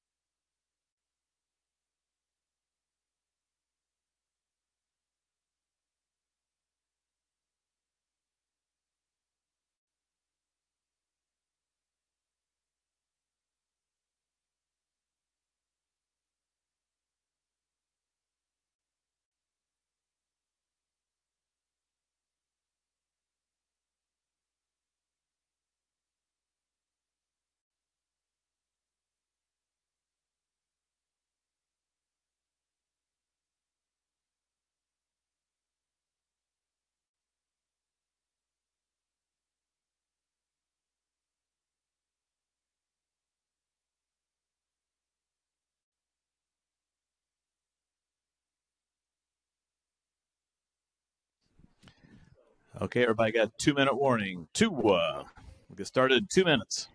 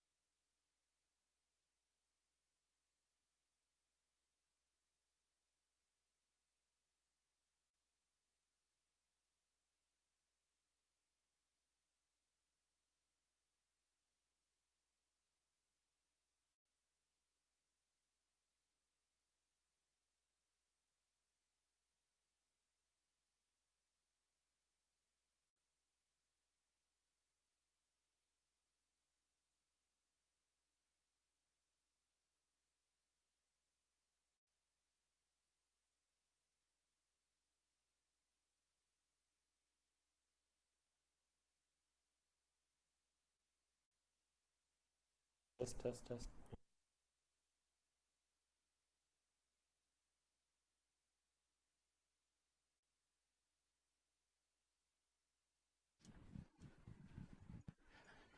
Okay, we'll go ahead and get started. Let everybody kind of filter in as they come in.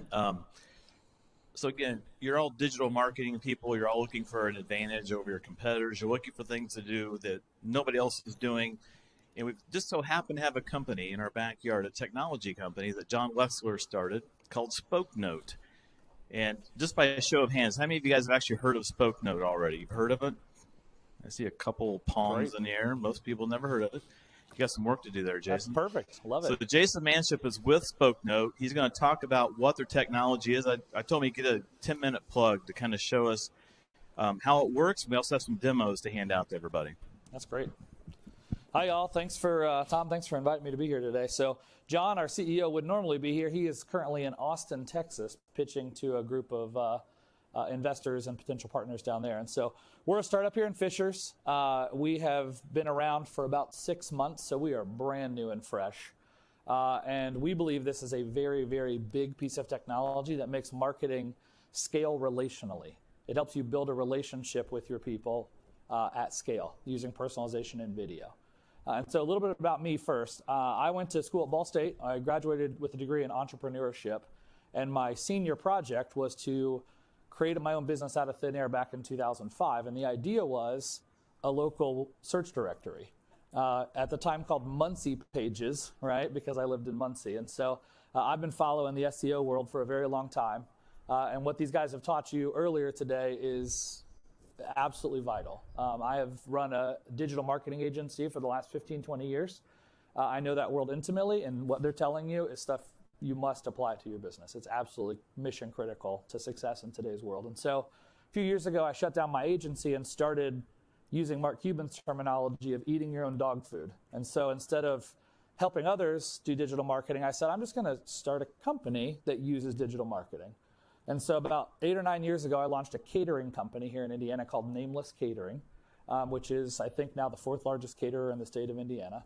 And then 3 years ago, I launched a board game store in downtown Noblesville called Moonshot Games.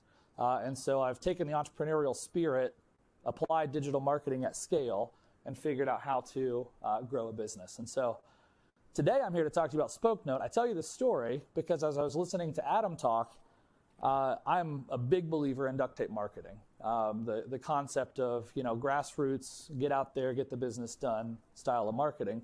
And what the duct tape marketing folks teach you is to get someone to buy from you, they have to know you first. They have to hear about you somewhere, right? Then they have to like you. And then they have to trust you. So part of my reason for telling you this background story today is so that you guys trust me. I'm a reasonable local guy with a background that understands your pains and your challenges, right? Once they trust you, a customer might be willing to try it. And so we're going to pass out some samples today of Spoke Note. So you guys can actually have some to take home and play with and try. I can provide more samples if you guys need any. And for those of you that are watching online, comment, if you would, that you'd like to get one of these, and I'll mail you a free sample just so you can try it as well. So let me spend just a second explaining what Spoke Note is. I think this is one of the things that I need my phone for this feature. Hold on one second. I set it down so it didn't buzz, and then I realized you need a phone to do the thing. So SpokeNote basically lets you add video to anything. It brings the digital and the analog worlds together. What you have in your hands are stickers. Okay, each of those stickers has a QR code on it, and every one of those QR codes is absolutely different. They're totally unique. If you get a 10-pack of stickers, all 10 of them are different. If you get a 1,000-pack of stickers, all 1,000 of them are different. The way the application works is you scan the code. Okay, it's going to pop up a browser. You don't need an app at all. You don't download anything. You don't have to create an account. It just pops up a browser.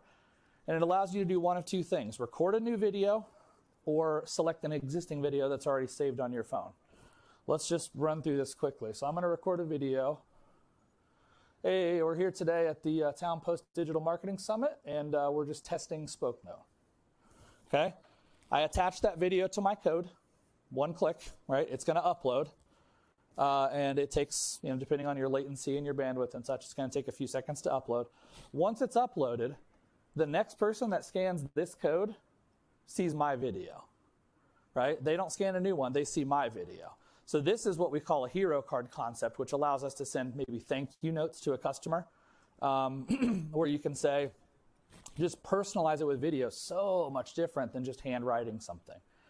Man, you can lean in, right? I have a stack of 20 business cards that about 15 minutes before we started today, I recorded a video on each of these that just said, pleasure to meet you at the Town Post Summit.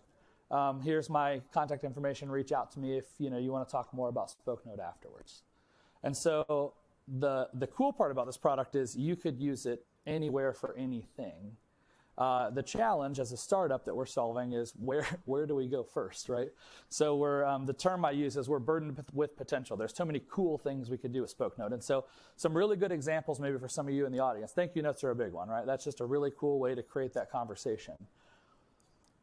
We are rolling out in the next couple of weeks an analytics feature that will tell you who's opened this, right? So you'll be able to send out a mailer to 500 targeted customer leads and see which of those actually scanned the code, which is a super valuable way to understand who's opening your stuff, paying attention to your brand. It's a lot easier to open a door when someone has already gone down the marketing funnel and tried the product, right? Now you can get them to buy the product. And so it's a really good way to get them in that space. There's also, if you're in the service industry, a perfect example. If you're a HVAC person, right, and you come out and you replace my heater at home, right, and you put in the filter, record a video on how to replace my filter, stick it right on the unit, right next to the filter. I don't have to ever think about that ever again, right? It just simplifies that process entirely. And it's not some pre-produced thing from corporate, right? It's a personal conversation and experience, which is super interesting. And then it has a lot of really cool practical emotional connections too. Probably my favorite use case that we've found so far is you're a parent and you're reading with your young child, right? And maybe it's the very first book they've ever read before. And you get a video of them reading their first book. Take a sticker, slap it on that book, put it on your shelf. 10 years from now, when you pull that down, you can rewatch your kid watching that reading for the very first time. Like, what a neat practical use case for something, right? And so we're SpokeNote. We're based here in Fishers. We're growing very quickly. And when we were talking to Tom, we haven't had time to flush all this out yet, but we are working on a package with Town Post so you guys can buy SpokeNotes at a discount through them. And so hang tight for us to finalize that, because he's waiting on me to get him things. I'm waiting on John to get, we have a thing. There's a lot going on. So, but it's coming soon. This is a brand new product. Like, the world doesn't know this exists yet, but we're out there making it happen. And so I'd love to answer any questions, talk about any things. I know we have a very tight window, but. Yeah, any questions for Jason on SpokeNote? Yeah.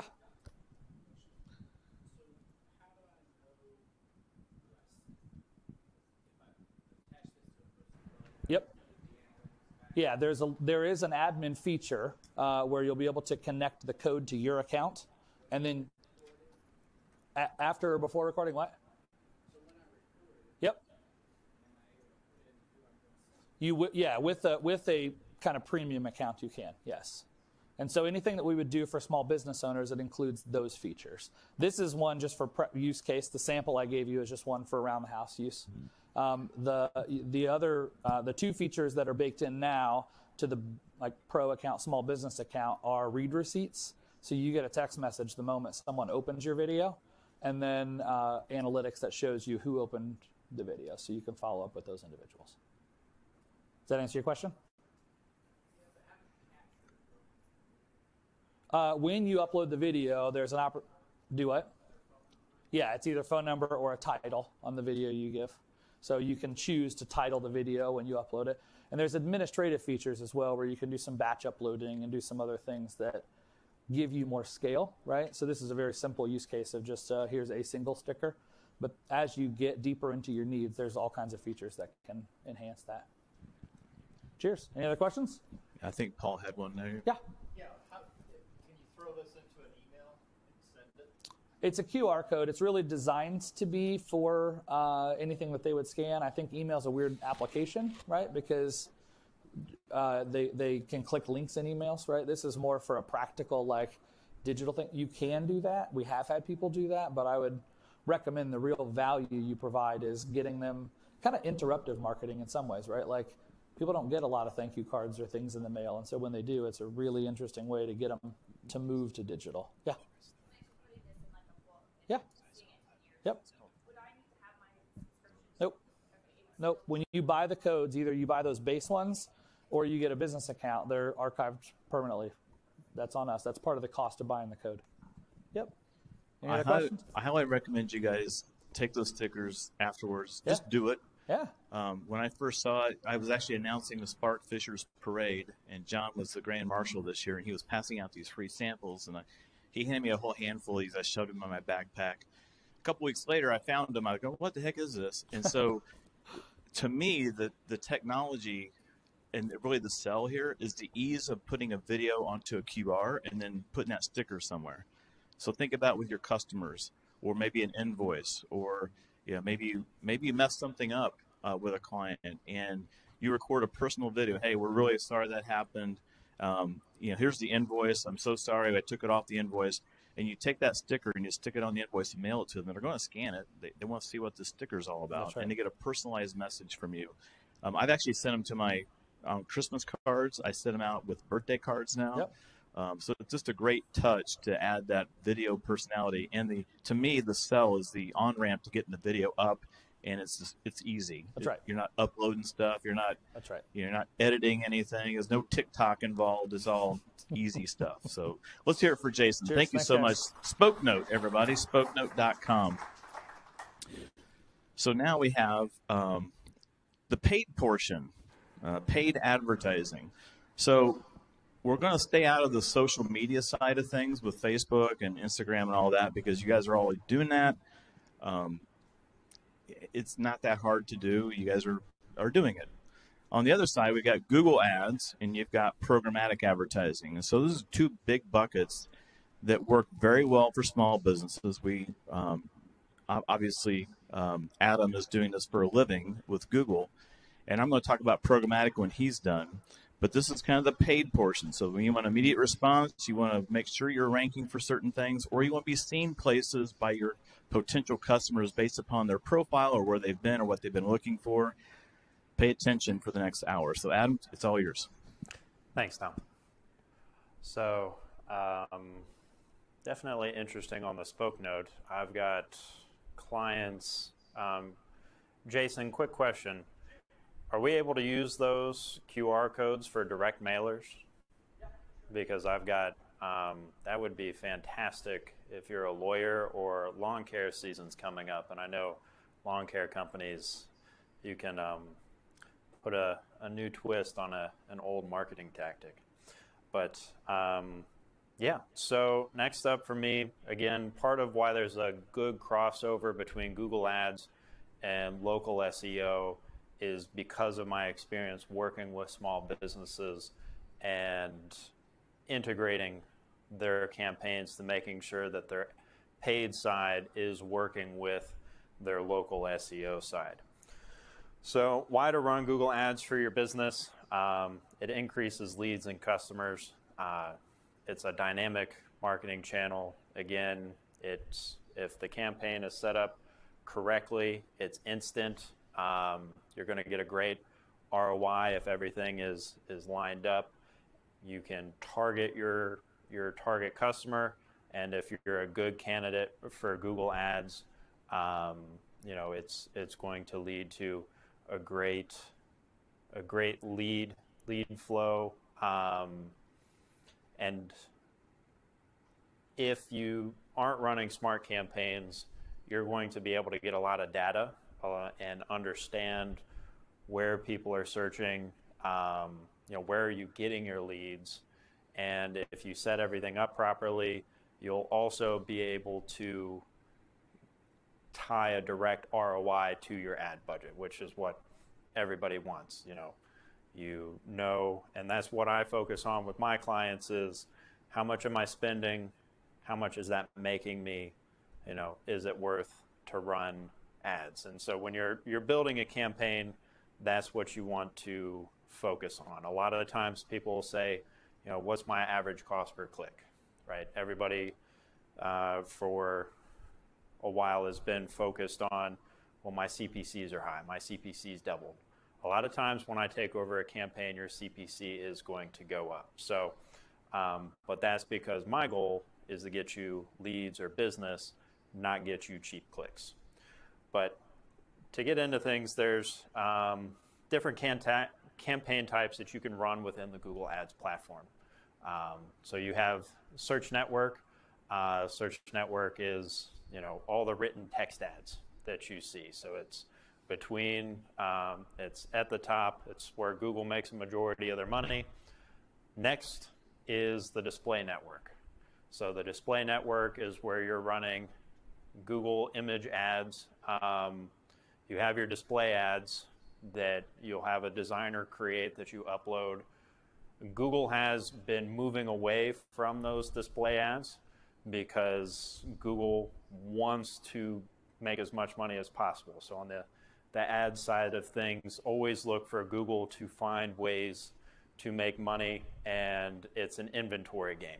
So what they've created are responsive display ads that will scan your website, pull images, give you headline ideas, and it allows them to take that ad and arrange it in a different manner and allow your ad to be high quality and serve on all different types of devices, and you don't have to worry about creating those ads.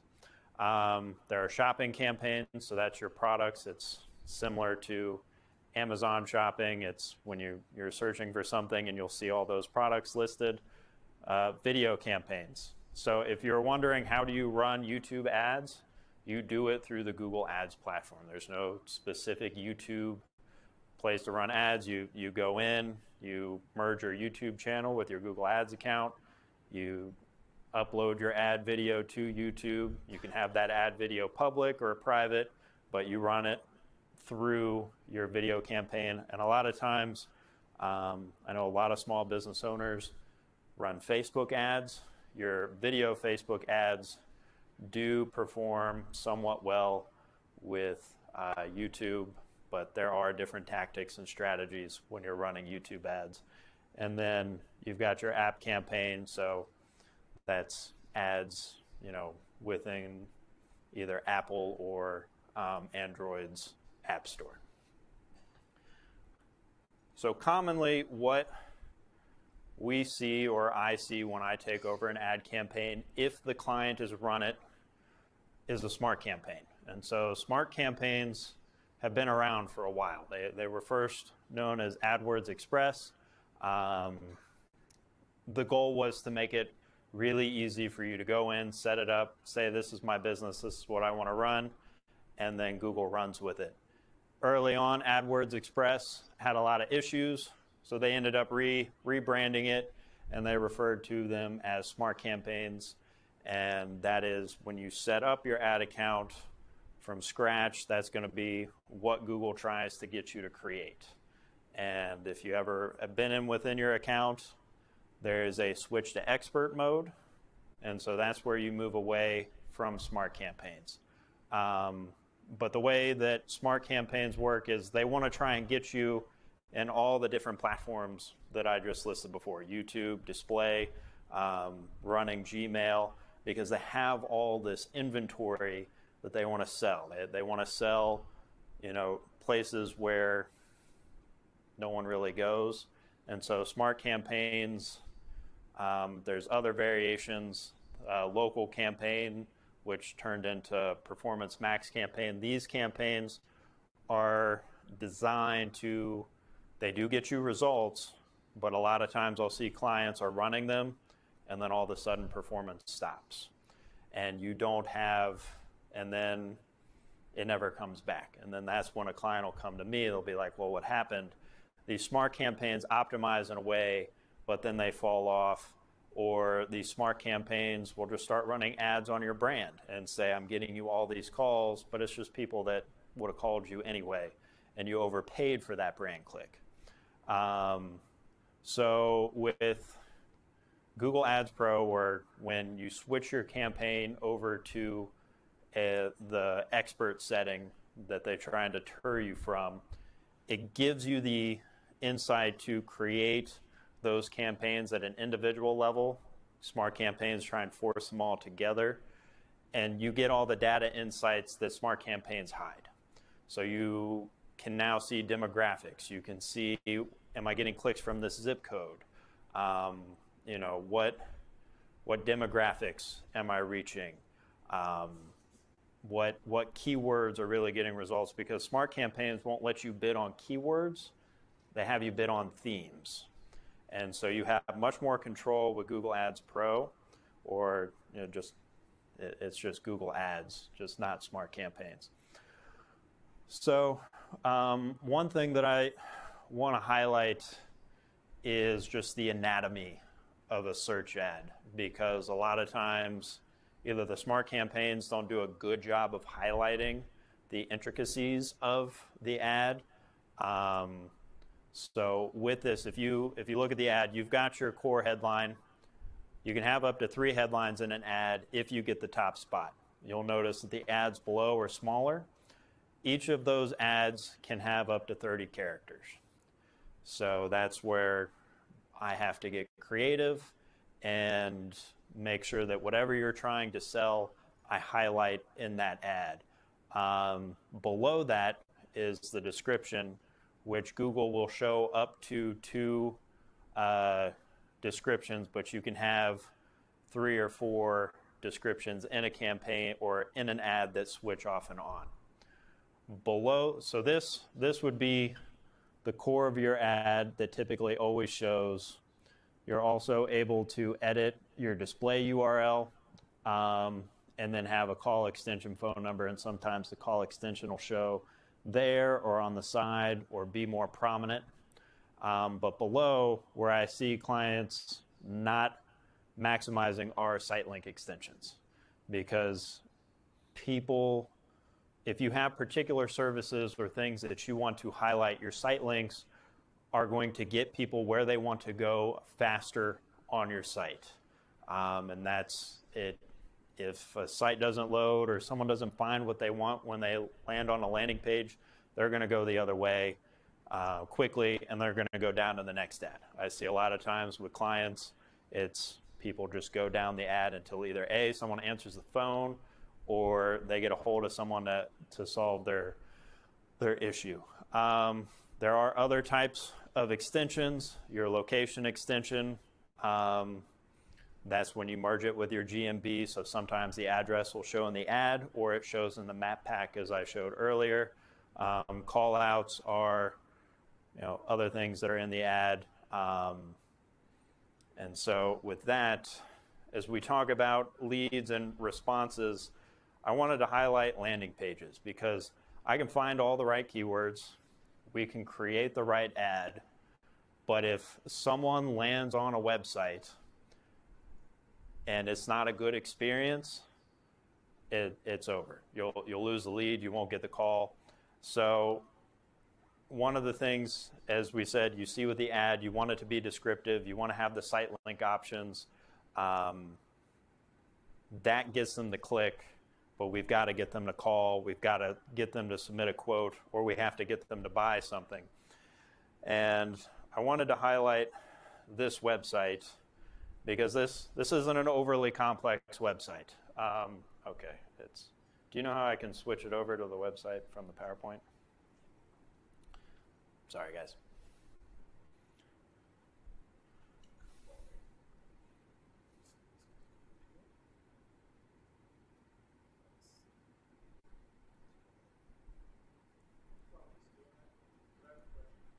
Yep. You mentioned that characters on that 30 characters, 90. I'm not a map expert, but I was seeing a lot more characters than 30 and 90. So it's combining the headlines. So you can have up to 3 headlines, but they've got to be in 30 character snippets. So there's times, and Google's making it harder with their responsive search ads. I can lock headlines into certain places, but Google's making me now add up to 4 headlines and try and get them to show in a certain order. So it's just those snippets. And the reason they're doing that is if someone's searching something and you've got multiple headlines, they want to match it something that's more relevant to their searcher to improve their experience, which has them come back. So I wanted to take the time off the PowerPoint to highlight what has been one of the, and they don't have an offer. A lot of my clients have an offer. They don't even say a free quote. They say request a quote. But this landing page for my campaigns averages at a 30% conversion rate for different services across the board. And there's a few reasons for it. This is the desktop version, but the mobile version, feel free to check out happyhomehelpers.com. You get the trust factor. Again, that circles back to what I was saying earlier, whether it's with Google earning trust or earning client trust, it's highlighting the trust factor. There they've got the 4.7. You know, it's not the 4.6, but again, they're showing that you can trust them. These are people coming into your home, cleaning your home. They've got the request a quote button, the call button, all very easy, accessible. Then on the hero page, it's very clear what they do. And so that was one of the things. If someone lands on the page, you want to make sure if you're here, then we're the company for you. It's clear, it's clean, it's simple. It's not a stock photo either. And that's one of the things that, depending on your business's side, professional photos are very important because, especially in the home service space, not everybody has a great reputation. People have been burned. So you've got an employee, not a stock photo, they're in uniform, it's easy, request a quote. So if they don't convert there on the hero section, we've got other trust factors. So now we're highlighting all these different places you're getting reviews, and they use a review tool that aggregates their reviews to show them all at once. But you've got your guarantee. So if they hire you and it doesn't work out, they know they'll get their money back. And businesses that highlight that on their landing pages versus other businesses, they're going to perform much better. I see a higher contact rate and a higher close rate for those leads. And then they highlight other things on the page. And this isn't even a custom PPC landing page. This is just an SEO page. And so now it gets into the SEO content, which is optimized. Again, more professional photos, very, very clean. And then here, where we were talking about the having each page local SEO optimized, they've got the map and different NAP information down here at the bottom. So they're doing a fantastic job on the local side, and that's where it all comes together. So I wanted to highlight that. Again, another nugget, depending on your business style, they're doing fantastic, and their cost per lead is significantly lower than other people because they're doing all the right things. All right.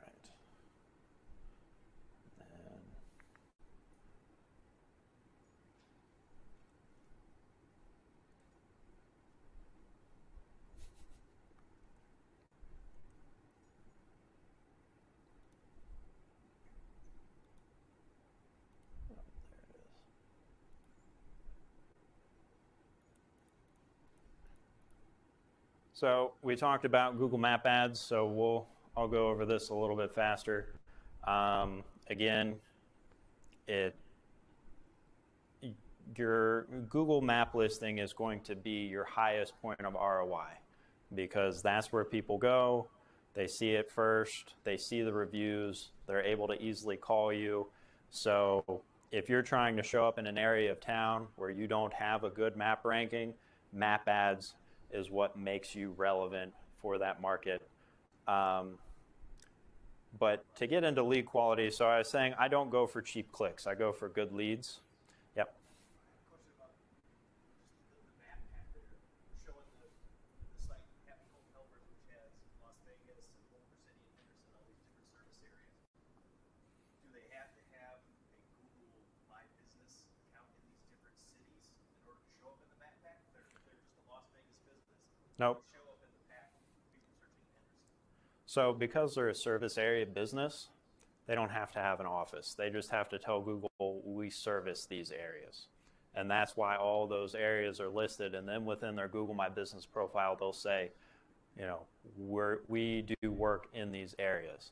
Now, Google does take into account where they're actually located behind the scenes, even though their address may be hidden. So they won't rank as well further out from where their home base is, but that's how you start to rank a little bit better further from your location. And if you remember when I showed the carpet cleaning Lexington, you know, that's how he shows up number one, literally on the other side of a 300,000 person metro. But, so great question. To lead quality, I focus on lead quality. So when I build campaigns, I want to make sure that I'm targeting the right keywords. So I look for high search intent. I don't want someone that's doing DIY, you know, if it's cleaning carpet or removing your tree or, you know, DIY drain cleaning. I make sure that if someone is searching, that our ads are showing up, they want to hire somebody. I can build secondary campaigns that maybe show up to, well, I want to convince somebody who's DIY to hire me instead. You're not going to.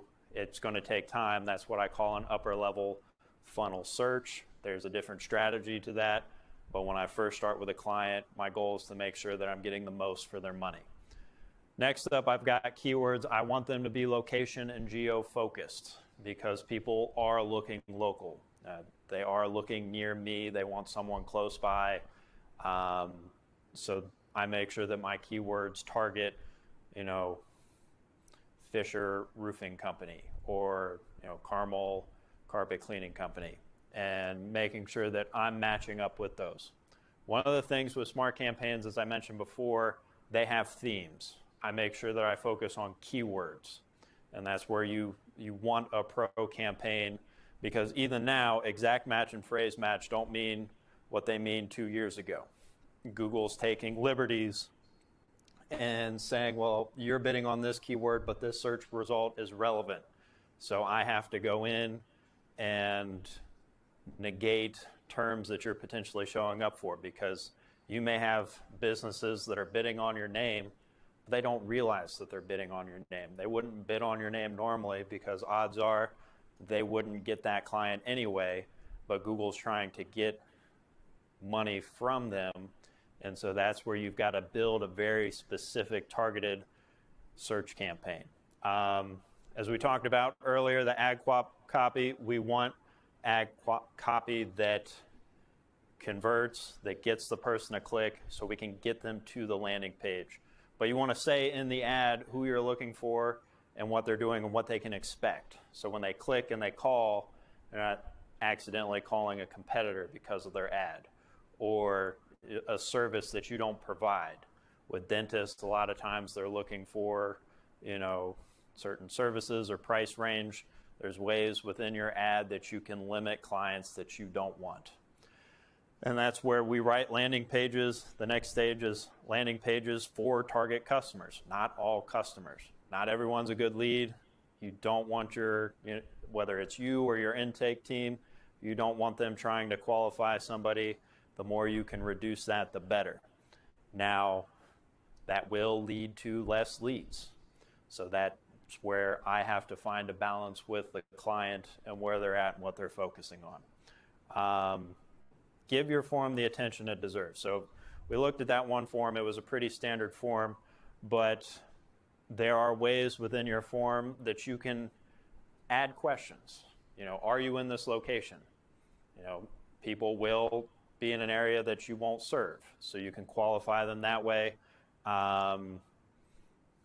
Make sure that it's a service that you actually offer, depending on your business, and you can have them pick the service. So there's things within the form that can help you filter that out to make sure that you're getting a lead that's actually generating business for you. Let's see, and then price ranges, I like those. But where making sure that you're not running a smart campaign comes in is the fact that I have access. When I take over a client's campaign, if they've been running on Pro, I can go in and optimize things quickly. I can look to see, you know, are you running ads for 18 to 24-year-olds, but you've got a home remodeling company? People that age don't have houses, so you shouldn't be running ads to them.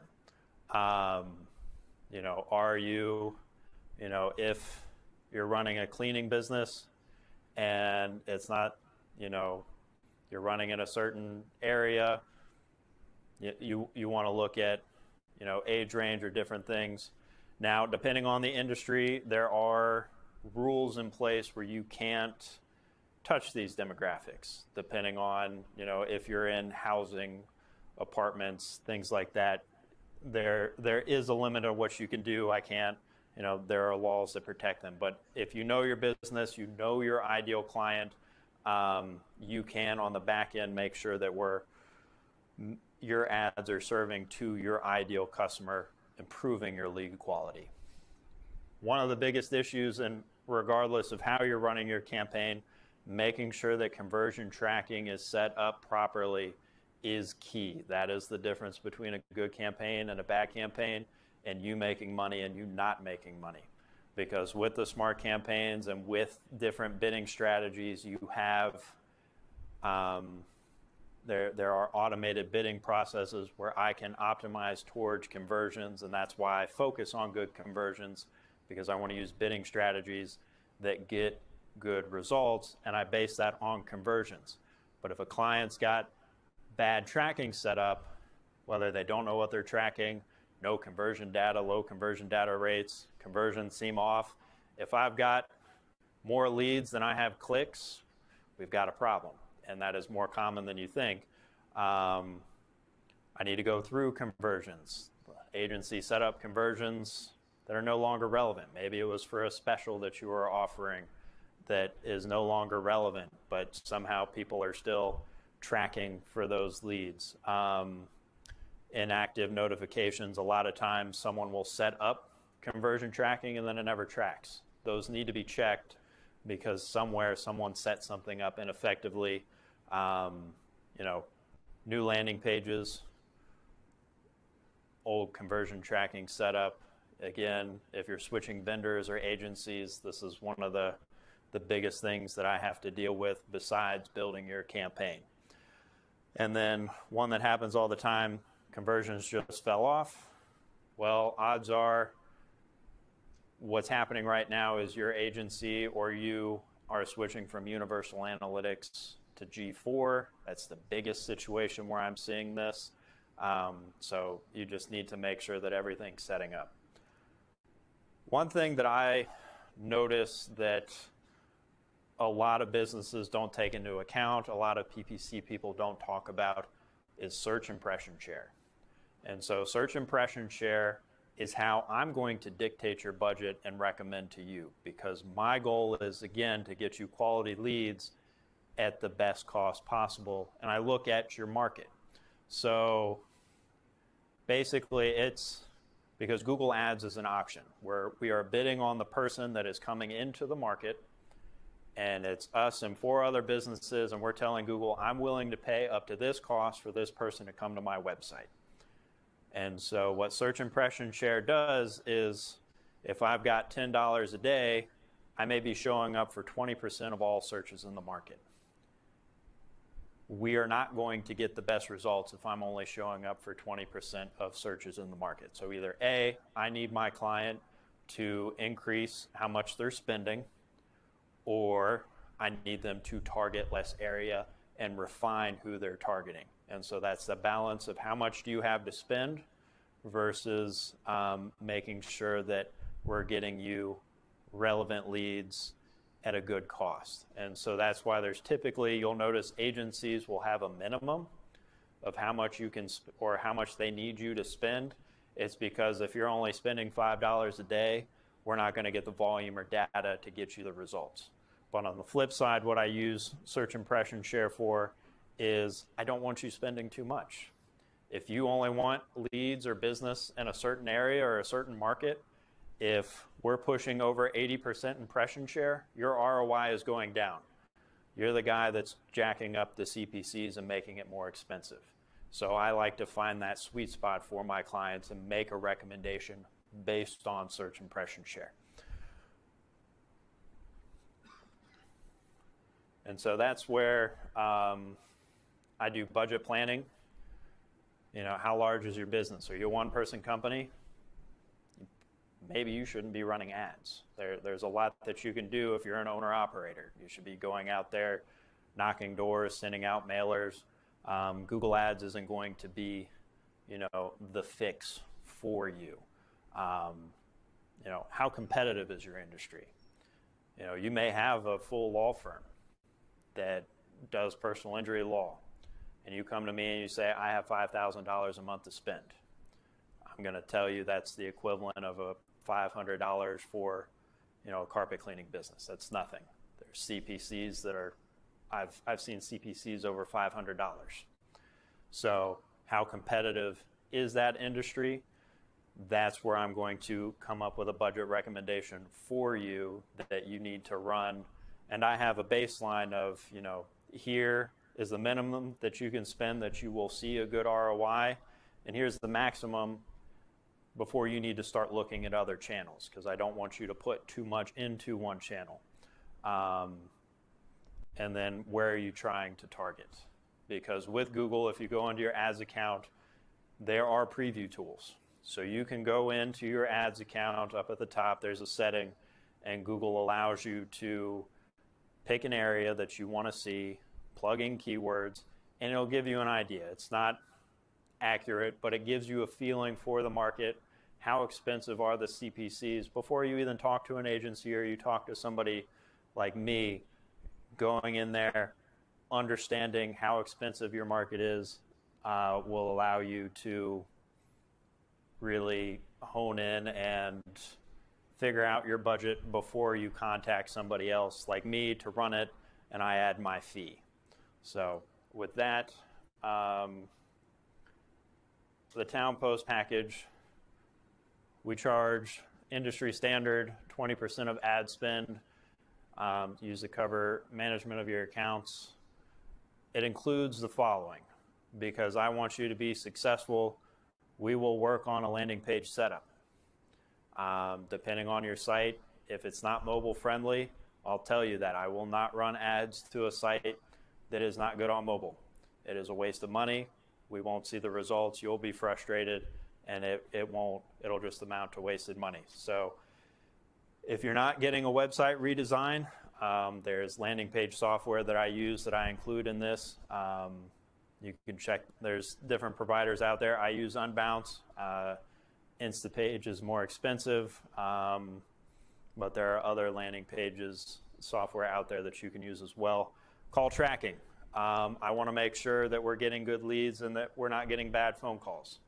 So phone calls that come in, I use CallRail, allows me to listen in. I give you access. You can listen to the calls, see if the leads are good, and then I make sure that the keyword lines up with the phone call. We also use click protection software. Depends on the industry how valuable that is, but it's always something a little extra just so I know that I'm doing all that I can for my clients. And then detailed reporting and professional management and strategy. So with that, that's all I got. That's all you got? What do you mean? That's all I That's got. a lot. Let's hear it for Adam. I thought that was great. So before we go too far, I'm going to jump into programmatic as I go behind this wall and reappear. Before we go too far, any questions for Adam on Google pay-per-click? I got a question over here. Yes, sir. I'm just wondering when you're setting up a campaign, Google gives you the options if you want to optimize this Google Pro, not the Smart, for traffic or leads or exposure. Is that fundamentally changing who I'm serving the ads to, or is that just helping me set up the campaign? So You might repeat the question, Adam. no, what he's asking, so he's talking about when you go in and you set it up initially, and it gives you like 8 options. And then there's the, at the bottom, there's build the campaign the way you want. They're trying to funnel you into different options of how to build that campaign and plug it in, because there's little things within your campaign that I'll look to find. If they're putting you into the Google search network, they're having your ad show up on, like, I don't know if anybody remembers Ask Jeeves, but that's still around. So they're having your ad show up there. And then at the same time, they'll plug you into the display network with those ads. So that campaign, yes, they take your goal into mind, but it'll build your campaign in a manner that isn't fully optimized. So it really... They're trying to make it easy, but they don't tell you where they're adding, where they make their money. And they make their money, they get the $500 CPC for PI, or, the dollar click for the restaurant, but they're not getting the money for the Ask Jeeves or those display networks where you go on a blog. They're trying to make money there. So they squeeze those opportunities in there so they can add on to their margin. So. One more question, anybody? We probably have some questions online, but we're going to get to those in a minute. Thank you, Adam. We're going to keep this thing moving along. You guys are almost there. Got one more presentation. That's me. So you guys are all so lucky now. But no, these guys have done a great job this morning. Again, thank you to all the folks watching us online. They've been very good asking some questions back there. Everybody's asking for the Spoke Note stickers, so we're going to send everybody some Spoke Note stickers that ask for those. Great morning. Before I get into my presentation, I just want to thank you guys again. This was really kind of something we just did as a test pilot. This was our Mercury 1, right? Trying to put a guy into space and bring him back. I think there's a demand and a need and a want for this kind of information, so we're looking at doing more of these more often. Maybe not 4 hours long, maybe no bagels in the back, but we're going to try to do these more often. And we're going to send you guys out a survey probably tomorrow. And this will be for the online folks as well, to ask you what you'd like to learn more about. Adam talked about G4. Google Analytics is changing to G4 this summer, and you have to be on it or you're going to lose what you've got. And so there's been a lot of questions about how do I do that? And I know he's going through some training on his own to better help our clients on how to migrate from the Universal to the G4 Analytics. So those kinds of things we're looking into. And just know that if you do come to us, you come to me or any of us, we do work really well as a team, and we just try to mind share things. So, programmatic advertising. Let's see if I can make this work. Of course my mouse won't work over here. Why would it work over here? So here's a little story. In 2020, is January of 2020, right after the holidays, my daughter Stephanie got a Peloton for Christmas. And I didn't know much about them at the time, and I quickly learned it's a subscription model. It's kind of an interesting business model. Well, I get the Wall Street Journal. A couple weeks later, I saw an article about Peloton being questioned on their earnings for 2020. In Q1, they had projected higher than normal earnings in their earnings report. They were typically getting around 4 to 5% growth. And in that particular quarter, they were estimating a 12% growth, 3 times what they would normally get in a normal quarter. So the Wall Street Journal article talked to the CEO of Peloton and asked him, why are you giving these extreme numbers? And what they talked about was some marketing techniques that they were using, they were having a lot of success with. I didn't go into too many details about it, but what I found out is that the CMO of Peloton had figured out what's called programmatic advertising, the ability to target people where they're at the right time, at the right place, digitally. And what they found was they found the floor plans of the major healthcare gyms like Lifetime Fitness and all these places. They all had these areas where they did cycling classes in their gyms. And they found out that Lifetime Fitness only has 3 floor plans that they use in any city. So they found out the locations. They do a geofence around the cycling room, and they were able to day part it, which means they only fenced it for times when they were doing cycling classes. And what happened, if Corey Winger goes into a cycling class one morning, and he's always got his phone on him or his iWatch or something, he goes into his class, and he's in there spinning. Well, he got fenced, he got tagged, he got targeted by Peloton because he was there with his mobile device, and he started seeing ads for Peloton. And Corey started figuring out after going to these spinning classes, I don't have to get up at 6 o'clock anymore. I can just rent a Peloton and have the same experience at home. And dang, I can buy a Peloton. And so Peloton caught onto this 3 years ago. And I started reading that, and I was like, well, how in the hell are they doing that? And so that got my interest up in programmatic. I started researching a couple years ago. It was $35,000 minimum to get into a campaign in programmatic. Today, that price point's way lower. It's about $10,000. But since TownPost has aggregated a bunch of accounts, we now are way over that, and we're now selling programmatic advertising. So this presentation is about what that is, how it works, the tactics that we use to target people. And I'm going to start by saying, what's a magazine guy that kills trees for a living? What are you doing selling digital? And why are we even here this morning?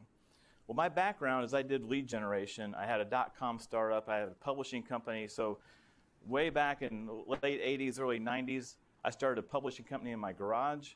I spun it off. I've been self-employed since 93.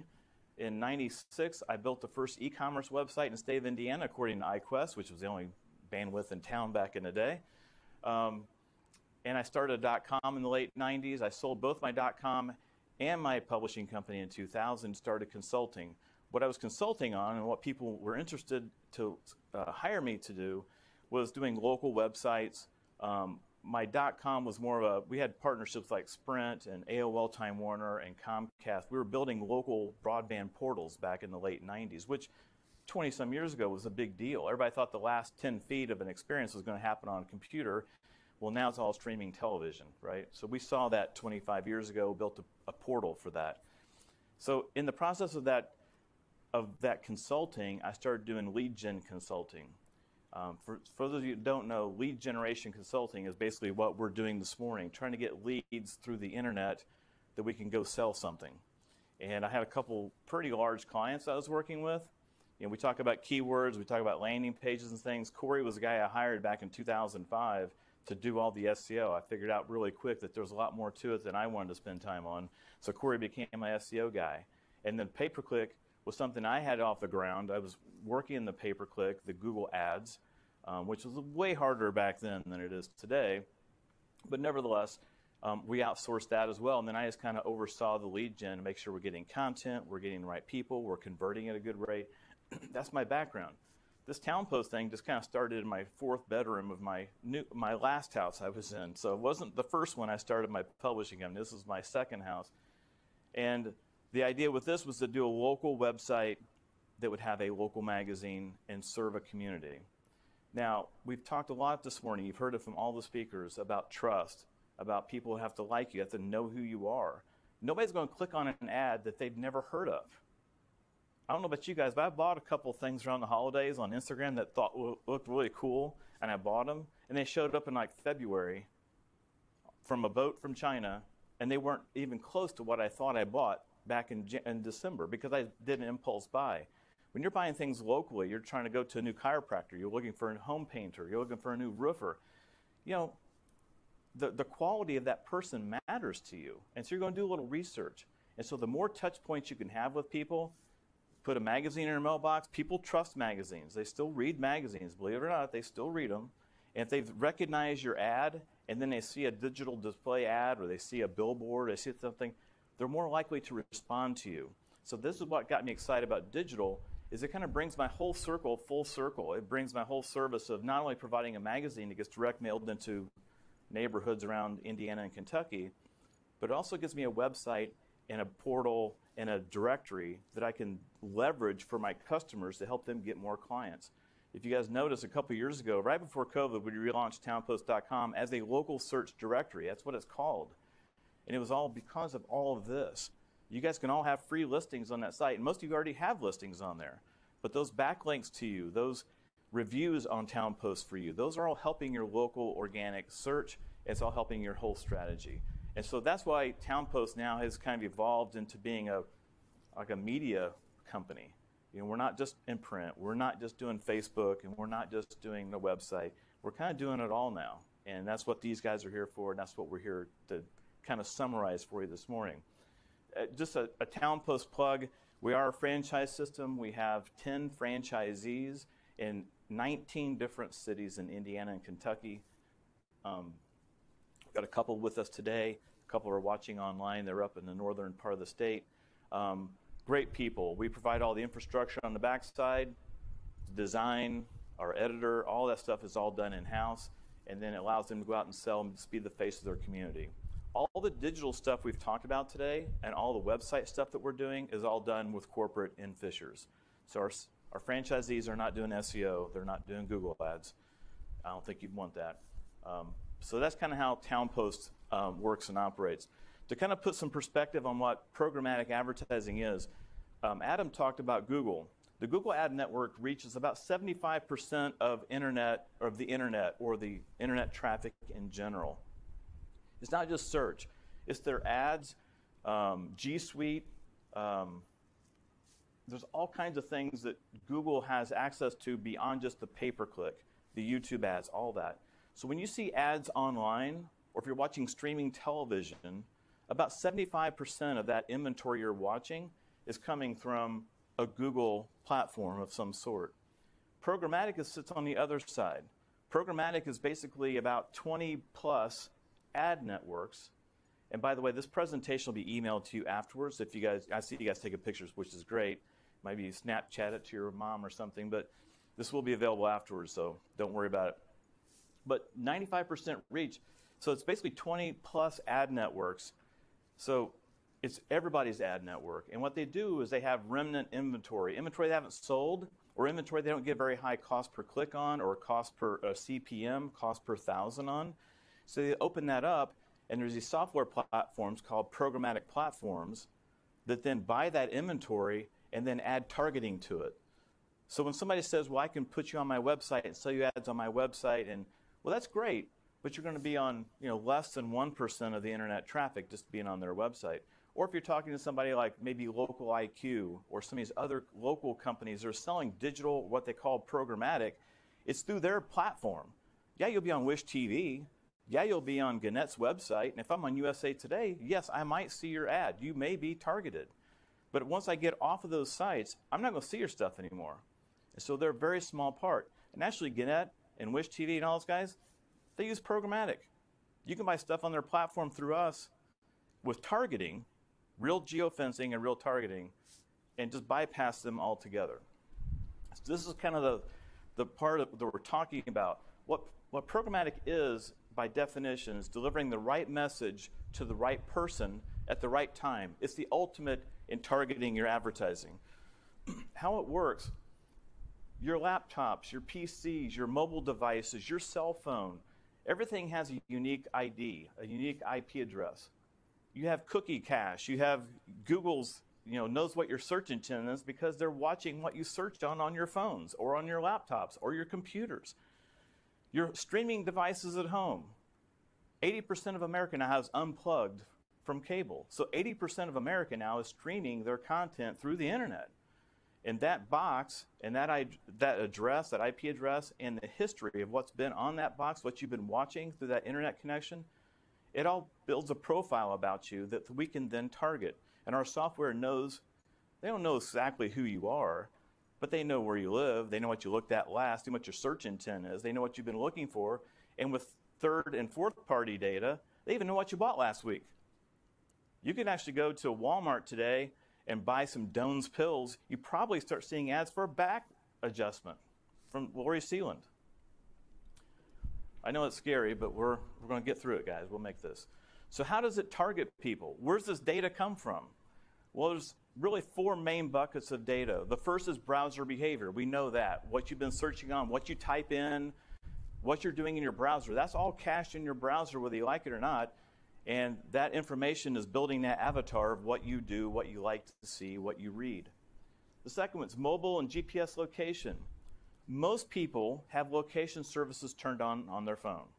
Some people say, I don't want to be tracked, so I turned it off. Okay, I bet you did. But I bet the minute you opened your weather app on your phone and asked for your location, you say, yeah, why not? And I bet the minute you opened up Facebook and asked for your location, I do like my Facebook app. I want them to know where I'm at. I want those ads targeted if I'm on vacation.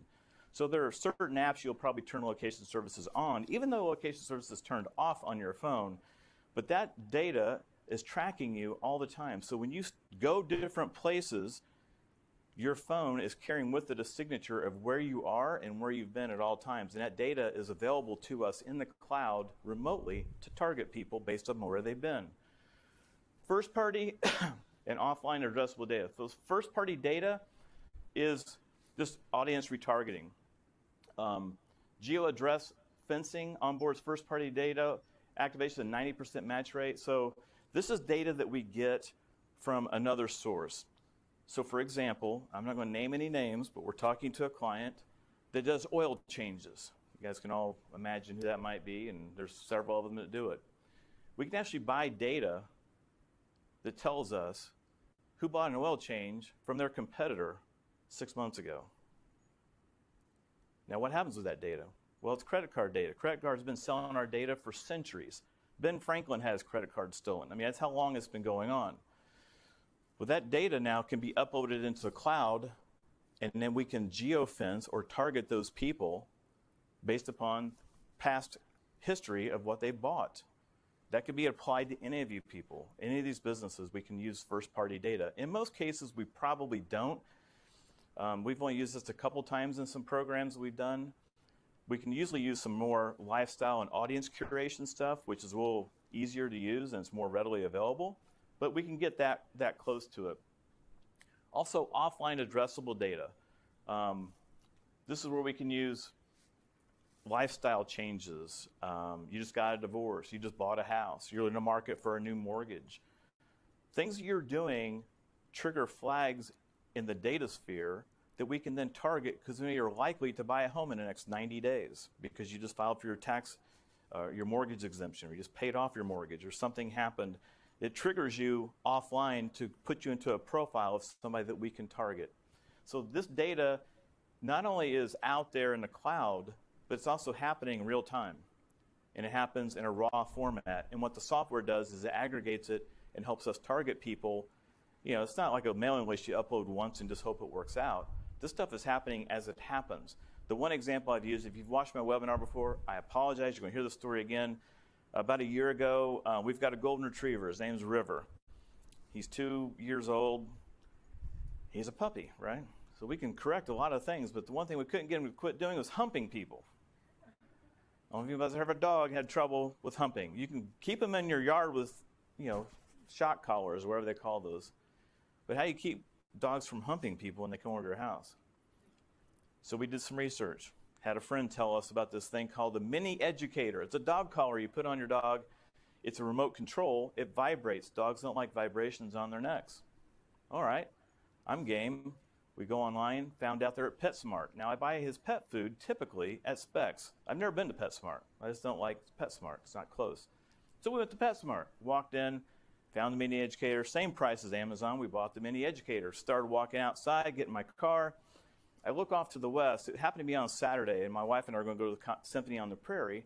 And somehow in the span of 10 minutes, a huge dark cloud's rolling in on the west, and we're going to go to Counter Prairie in about 3 hours. I'm thinking, oh, crap, what's the weather?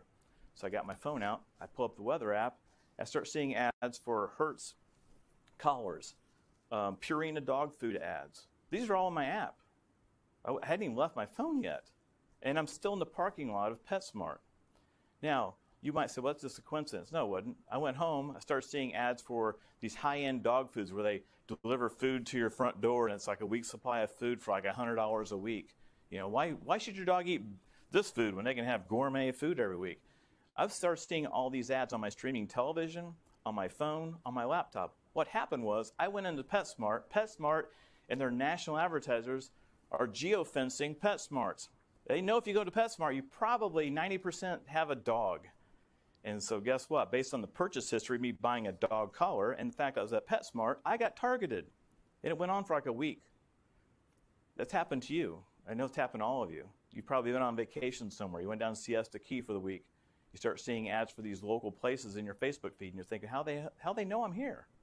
Well, location services. They've targeted you. They want people from out of town because they know you're probably more likely to come to their little visitors bureau than somebody who lives there all the time. So this data is real and it's live, and it's being used against us. Why not use it in our favor, right? So you can target things many, many different ways with programmatic. I'm going to go through 6 tactics in a second, but these are just some common ways we target people. If they visited your website, we can target them. Keywords are searching, so they don't have to go to Google to search you. They could be on some other search engine or just writing an email and putting in search terms. If those terms are things that we want to be found under and they fit the other profiles, we can target these people before they even hit your website.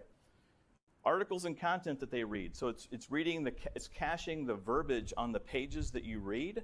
If there's words on that page that I want to target somebody who's reading about this, I can target that person. The locations they visited, specs, PetSmart, households.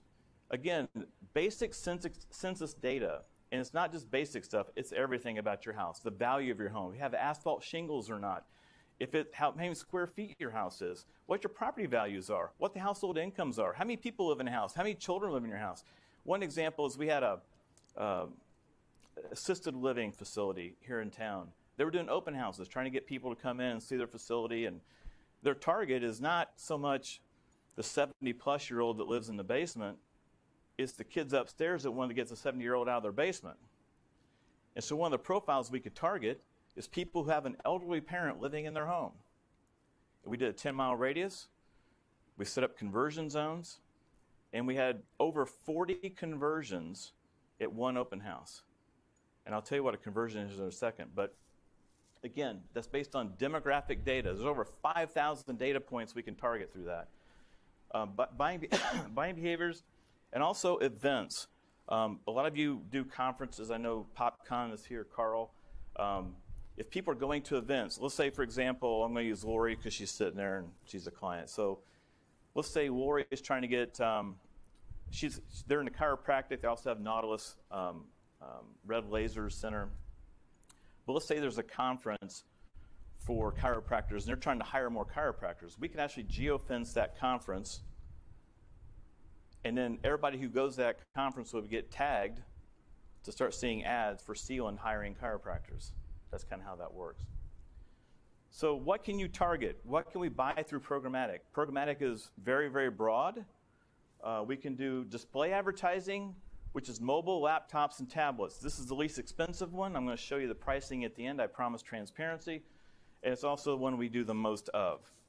Video pre-roll. You're on a website. You're watching a video of Lisa Marie coming off the Grammys. You saw a pre-roll ad for that. It lasted about 15 seconds. You couldn't skip it. That is available to us through programmatic. OTT, CTV, streaming TV videos, TV commercials. It was pretty powerful when I went home that night from PetSmart.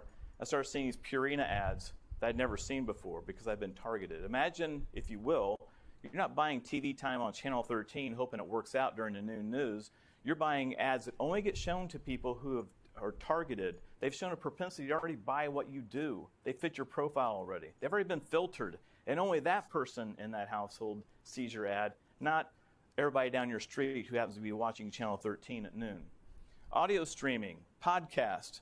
We could buy inventory there as well. And social advertising. I don't push social very hard because most people have already kind of got that under control. And with Facebook's rules and the way they do things with data, there's not a whole lot we can do there. I typically try to focus on the other ones and then just try to help your Facebook ads. What people like about programmatic is the measurable results. We do have data on all the things that we're doing. In most cases, you'll have a dashboard. It's a link. This is an example of the top part of the report. But it'll show you how many impressions have been served, how many clicks, what your CTR, click-through rate is, how many conversions you have. As you scroll down this report, it'll tell you where the conversions were, where the audience came from, what geofence were they in, where they came in and converted. And what the software does, the platform that we use in the cloud that does all this, it uses AI to make the campaign even better. And what it's looking for is conversions. It's just like what Adam's looking for, what you guys are looking for. You want a conversion. And a conversion in this means somebody went to your website or they came physically into your building. That's a conversion. Foot traffic is tracked. Web conversions are also tracked. But that's the beauty of all this programmatic stuff. An average click-through rate, CTR, is about 0.09%. On average is a national average of all digital display ads. Programmatic, since it is more targeted, is almost double the national average. Most of our clients are maybe a little bit below that or above or way above the 0.17. And part of our job with the campaign is we're always trying to figure out how to make it better, maybe better creative. We A/B test things, but it does give you the real-time stats, and people love the analytics that comes with it. There are 6 main tactics that we use to target people. And we call them tactics because, well, that's what they are. We're going to go in a trench here, and we're going to try to figure out how to get you to come to my website or come into my coffee shop. These, for the most part, it doesn't cost any more to use all 6 of them. And in most campaigns, we'll use at least 5 of these tactics and maybe 6, maybe all 6. People ask, well, does it cost more if I do geofencing? No, you can geofence as many places as you want. It may not be practical to geofence a lot of places, but we can geofence as many as we want. So the main tactics are geo-targeting. Geo-targeting is an area, a zip code, a county, a state. Same as what you do on Google. You set up your geo-targeting, where you want your ads to be seen. The second is geofencing. Third, geo-addressable targeting, which is a subset of geofencing and geo-targeting. Keyword retargeting, site retargeting, and audience curation. So let me explain what these 6 mean, and I'll try to be brief. Geo-targeting, again, is zip code, 20-mile radius from my front door. You're basically saying, with this campaign, I just want to focus on this area. And inside of there, I might do a lot of different things, but this is just the general area I want to be in. It says 90% of the people keep their location services turned on, so as long as their location services are turned on and they're in this area, their phones could get pinged or their other devices could get pinged. Geofencing is the ability to go down at a much more granular level to fence something. Now, this is an example I use. Anybody ever heard of Nevermore downtown Indianapolis? I see some hands in the back. All the young hipsters go down there, right? No. What's that? We're targeting her because she lives next door. That's great. You probably saw these ads in. So what we did for Nevermore when they opened up is we went down street by street and we drew a fence where we wanted to target people. Okay? So if you drove through that with your mobile device, if you work downtown, if you're staying in a hotel and you open up your laptop, you were getting targeted to come to Nevermore. We can do this at the address level. We can do it at the conference level. We can do it. We can actually manually go in and draw maps to geofence people. So you can say, well, I want this guy's backyard and this guy's front yard. We can go and draw a map and that'd be a geofence. It's a virtual fence. We kind of pin drop it. We kind of draw the map and it kind of builds a little octagon. And it uses GPS coordinates to give us that location. And anybody that goes in there is going to get targeted. This is really important for most of our clients because what a lot of people like to do is they want to geofence their competitors. So imagine, and Lori doesn't do this, but imagine Lori had a chiropractor office and there was 5 other chiropractors down the street. She can geofence those other chiropractors' offices. They would start getting targeted, start seeing ads to come to her place. If you have an art gallery and you know there's 5 very popular art galleries in the Midwest that people drive to, we can actually geofence those parking lots or the showrooms or the galleries. Anybody that goes into that fence could get targeted and start seeing ads to come to your place. Geofencing is being used. It's very effective. What I would say to you with geofencing is as passive-aggressive advertising as it sounds, which it is. It's like putting flyers in your parking lot of your competitors. It's not always as effective as you think, because you got to think if they're already there, they're probably not going to come to you, right? They've already been here. But if they do have some pain, and where the geofencing gets more exciting is when you start geofencing not competitors, but places people go that need you that don't even know they need you. Like in Lori's example, it might be a collision center. You know, somebody takes their car in to get fixed, they were in a wreck. They probably have a bad neck, they probably need a chiropractor. That's a great example of somebody we could geofence for her. With the Noon brothers over there, I guess the dad and the sons group, they do handyman services down in Louisville, Kentucky. If people are going to Lowe's on weekends, we could geofence Lowe's just on weekends. And somebody gets home and realizes that door's a little harder to put up than they thought, they might give Jim a call if they see an ad for him because they've been targeted because they were at Lowe's. Event fencing is really fun because we can do conferences, events, anything you want. So it's basically just geofencing with a start and end time. So instead of it being live all the time, we're just going to start it and end it. One of our clients is Run 317. They kind of target the younger set. It's a 3.17 mile race. It's on Thursday nights. They drink beer. They have a DJ. It's not my scene. However, if you look at the crowd up there, and there's one guy with a beard my color, but most of them are that age, but they also ran the mini marathon. So we geofenced the mini marathon start-finish line. This was downtown for about 4 hours. So if you ran through the start-finish line of the mini marathon in April, you start seeing ads to Run 317's Thursday night race series for the rest of summer. So that's one way you can do event fencing. Conferences are very effective. The one caveat with conferences or any kind of geofencing around hotels or large structures is cell quality, the signal of the cell inside the building. Now this building is 4 or 5 stories tall, concrete block walls. We're probably not getting fenced here very well because your cell signal is not that strong. It needs a good cell signal. We tried to geofence Homerama last fall, and unbeknownst to me, out in Chatham Hills where the event was hosted, the cell quality was terrible. We've had a couple home builders that have models in locations that we're trying to geofence or trying to do some conversion tracking, and the cell signal is so weak we're not getting any conversions because nothing's pinging their phones there. So I will say geofencing works as long as location services are turned on and there's a decent cell signal to tag phones. Okay, that's, yes? Multiple businesses be geofencing the same area? Yeah, so the question was, can multiple businesses geofence the same area? And the answer is yes. There's no limit to how many people could be geofencing your location. Yes?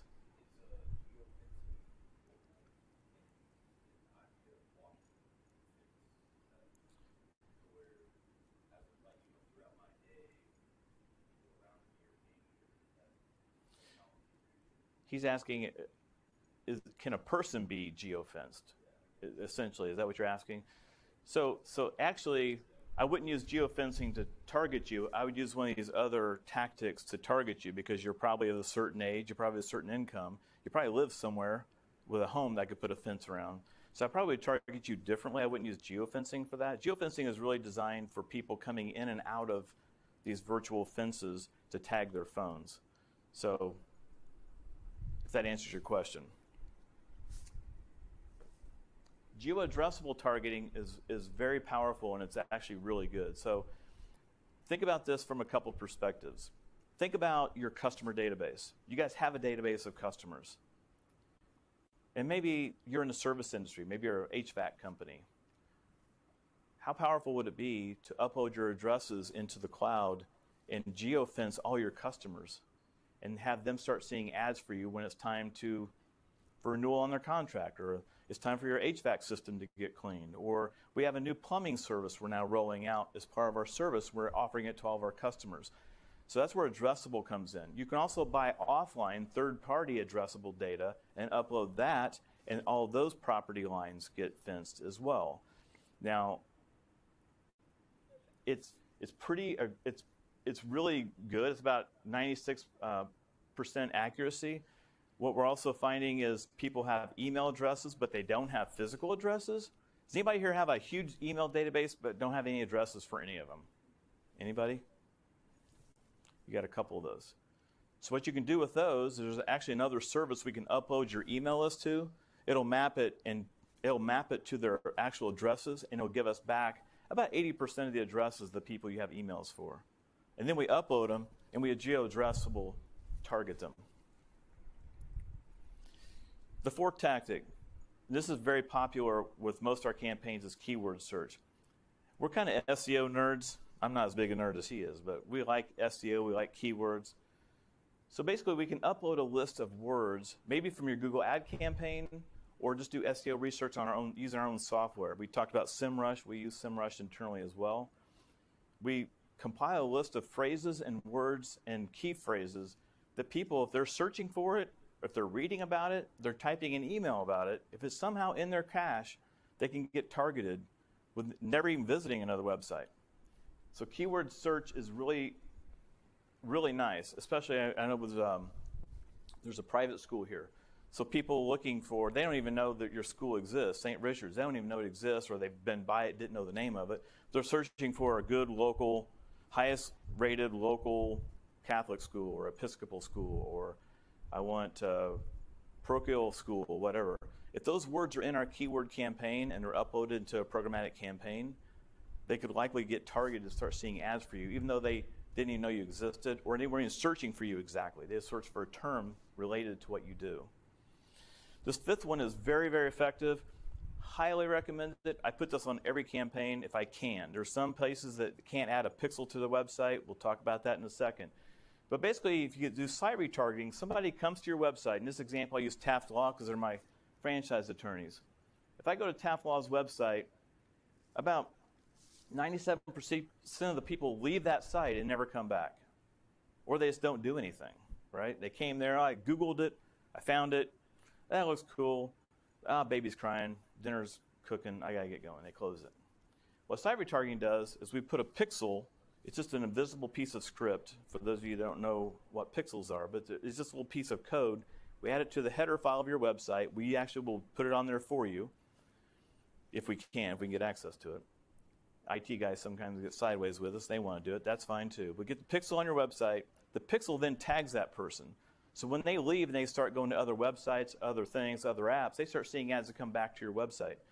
And it says here statistically about 70% of the people actually do return back. And we find in most of our campaigns, if you do have a good local strategy, you're getting some good local traffic, you got customers coming to your website, you got new people coming in, you got a Google ad campaign coming, this usually has a really high click-through rate, just because there are people already been to your site once. Oh yeah, I wanted to go back there and get a quote from that guy. So this is a very, very effective way to target.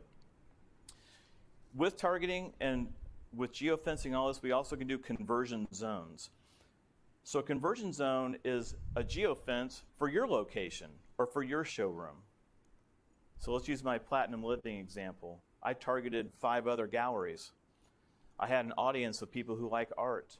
I have people who have a household income over $500,000 a year. I can target people based on those demographics.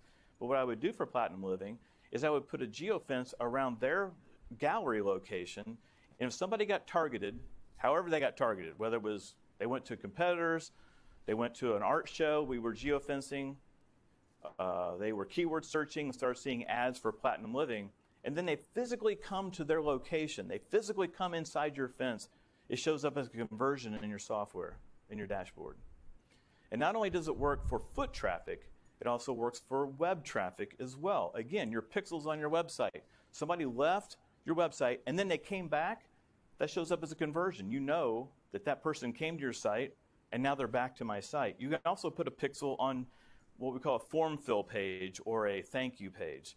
So if you want to get really technical, and I know Adam loves this stuff with Google, we have a conversion page. So if somebody fills out a form, you know, if they just got to the form, that's not a conversion to me. I want them to fill out the form, and then hit submit, and then the next page says thank you for filling out the form. Well, that thank you page is the conversion page, right? They can't get there unless they fill out the form. So if I put that pixel on that, I can actually see the tracking on their conversions of their online lead forms as well. It's very, very effective. The sixth one, which is probably the loosest one, and it's one where we have to really, we've been doing this now for, I don't know, probably 9 or 10 months. This is the area that we lean on our platform a lot. We also lean on our experience, is trying to find out the right audience curation for you. Who are the right people that we need to target for you? And a lot of people think, well, I just want to get as specific as possible. What we found is lifestyle things, age, where you live, what kind of home you live in, how big your house is, how big your yard is. All these things are factors we can target. It's just based on not only your geography of where you live, but your demographics, your hobbies and interests. Do you like quilting? What do you do in your spare time?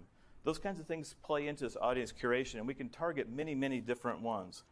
So for example, these are just some examples of them. There's over 5,000 things we can target just in the platform. And if we buy a list outside the platform, we can get even more specific. Again, using my oil change people, that's not going to be in the cloud. That data is not readily available. I can go buy that data, upload it, and that becomes 5,001 traits I can target. But just like census data, age, income, home value, how many people live in the house, life changes, recently divorced, recently married, likely to move in the next 90 days, new parents, recent empty nester. These are all profiles they know based upon your browsing history, and they put these people in these virtual, what they call Lux list, and we can check that list and say, I want to target anybody who just got a divorce because I'm a realtor or I'm a divorce attorney or whatever you are. Hobbies and interests, gardening, music, sports, you volunteer, you like flags, you like to travel, you name it, I can target them. Industry, there's over 20 industry categories. That comes down to things like, are they in manufacturing? Are they a dentist? I've got campaigns right now. One of our clients, they target dentists who are looking to retire and sell their practice. That's a very finite audience of people. You can't really geofence dental practices, then you get the customers and you get the front office staff and you get the salespeople, and they're not looking to sell. It's just trying to get to the dentist. But guess what? We can target dentists, specifically dentists, in any state we want, and we also target them by age. So a guy coming out of dental school who's 22 years old, I want to target him. I want to target the 40-plus-year-old who's been in the racket for 20 years and looking to get out of it and go retire. Also by job title. Again, maybe we just launched a campaign for an HR company, PEO.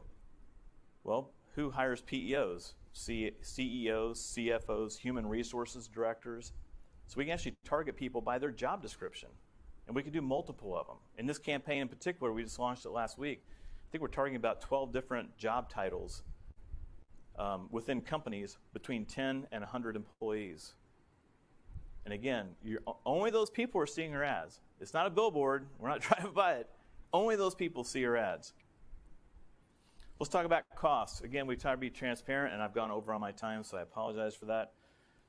I told you at the beginning, digital display is the cheapest way to go. I'm making the pricing really simple for you guys. It's $10 CPM, cost per 1,000. So to put that in layman's terms, if I buy 1,000 impressions, it's $10. If I buy 100,000 impressions, that's $1,000. And with digital, unlike magazines, I can make that campaign last for a week, a day, 5 weeks, 2 months, and have that inventory spread out over any amount of time that I want. The minimum spend on doing programmatic with us is $500 per month. That's the minimum. We just don't want to handle anything smaller than that. Not because we don't want to deal with you because you're not spending enough money. It's back to Adam's point. It's not going to be successful unless you're buying at least 50,000 impressions. I mean, you're just not going to have the traction you need. You might target people, but they only see one ad. It's at the bottom of the WeatherBug app, and they were in a hurry and never saw you again. So we want to make sure they're seeing repetition in your ads. This is kind of what digital display looks like. There's 5 sizes. We do the artwork for you. You notice when that loaded, it was kind of animated, right? One of the biggest mistakes that we see when people do their own artwork is their flat images. You know, we did this ad in a magazine, so we just scale it down and stick it in a mobile phone. Well, it doesn't look the same, right? They look really bad. And what you'll see with our ads is they're animated. They load. It's called an animated GIF or animated GIF. I'm sorry, Josh in the back. We argue over how you pronounce that all the time, but we do the ad design for you as part of our service. We don't charge extra for that. And if you have different campaigns, so in this particular case, this dentist hired, her name's blanking on me right now, but she's fluent in Spanish. She is from Venezuela. So we actually did this campaign in English, and we targeted English-speaking people within 10 miles of their office. We did a separate campaign. It was all in Spanish, and we only targeted Spanish-speaking mobile devices. So if you were Hispanic and you lived within 10 miles of their practice, you saw this same ad with her picture. It was all in Spanish. It was catered to the user. And we do that as part of our service. Streaming television ads, very popular right now. A lot of you don't have commercial spots, or maybe you've ran them in the past and they're old and outdated. We can help you get those done. But we can buy on any network, any platform, except Netflix and Hulu. They have their own platforms. They don't sell in the programmatic. They won't let us have access, but we can buy on everybody else. So any streaming platform, this is a sampling of the more popular ones. Of course, it's like ESPN 1, 2, 3, 4, 8. You know, there's a pickleball channel coming from Dave Anderson's group someday. But all these channels we can buy on. And again, they're only seeing these ads if they've been targeted. So let me stop for 1 second and explain. When I got geofenced, when I went to PetSmart, remember I went home and I saw a commercial that night?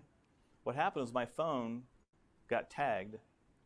I went home, my phone got on the home network. Well, my home network now got tagged. So every device that's on my home IP address, my streaming television, my iPad, my wife's laptop, I have an old PC just for grins and giggles, all of them got tagged because I went home on my home network.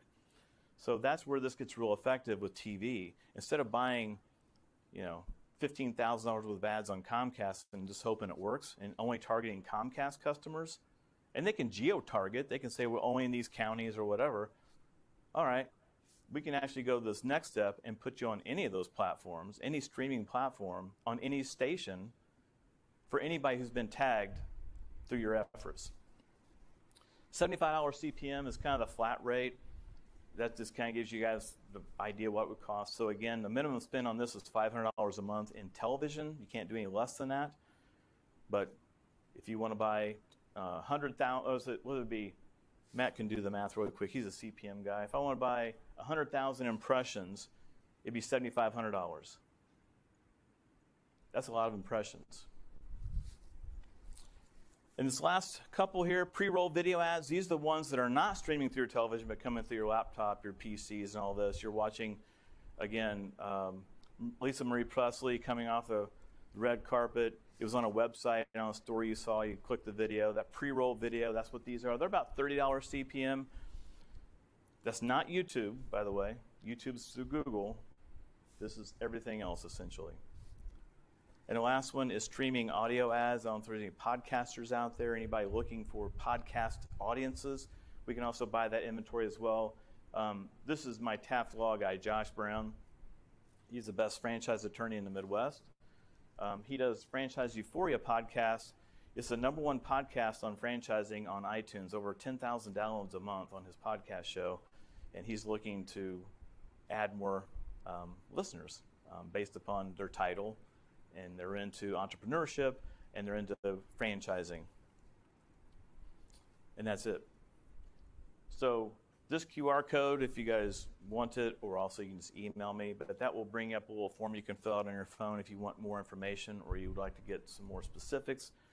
I apologize for going a little bit over. We told you to be out here by noon. But at this point in the game, you guys are probably mentally stroked out and smoked and ready to go to get some lunch.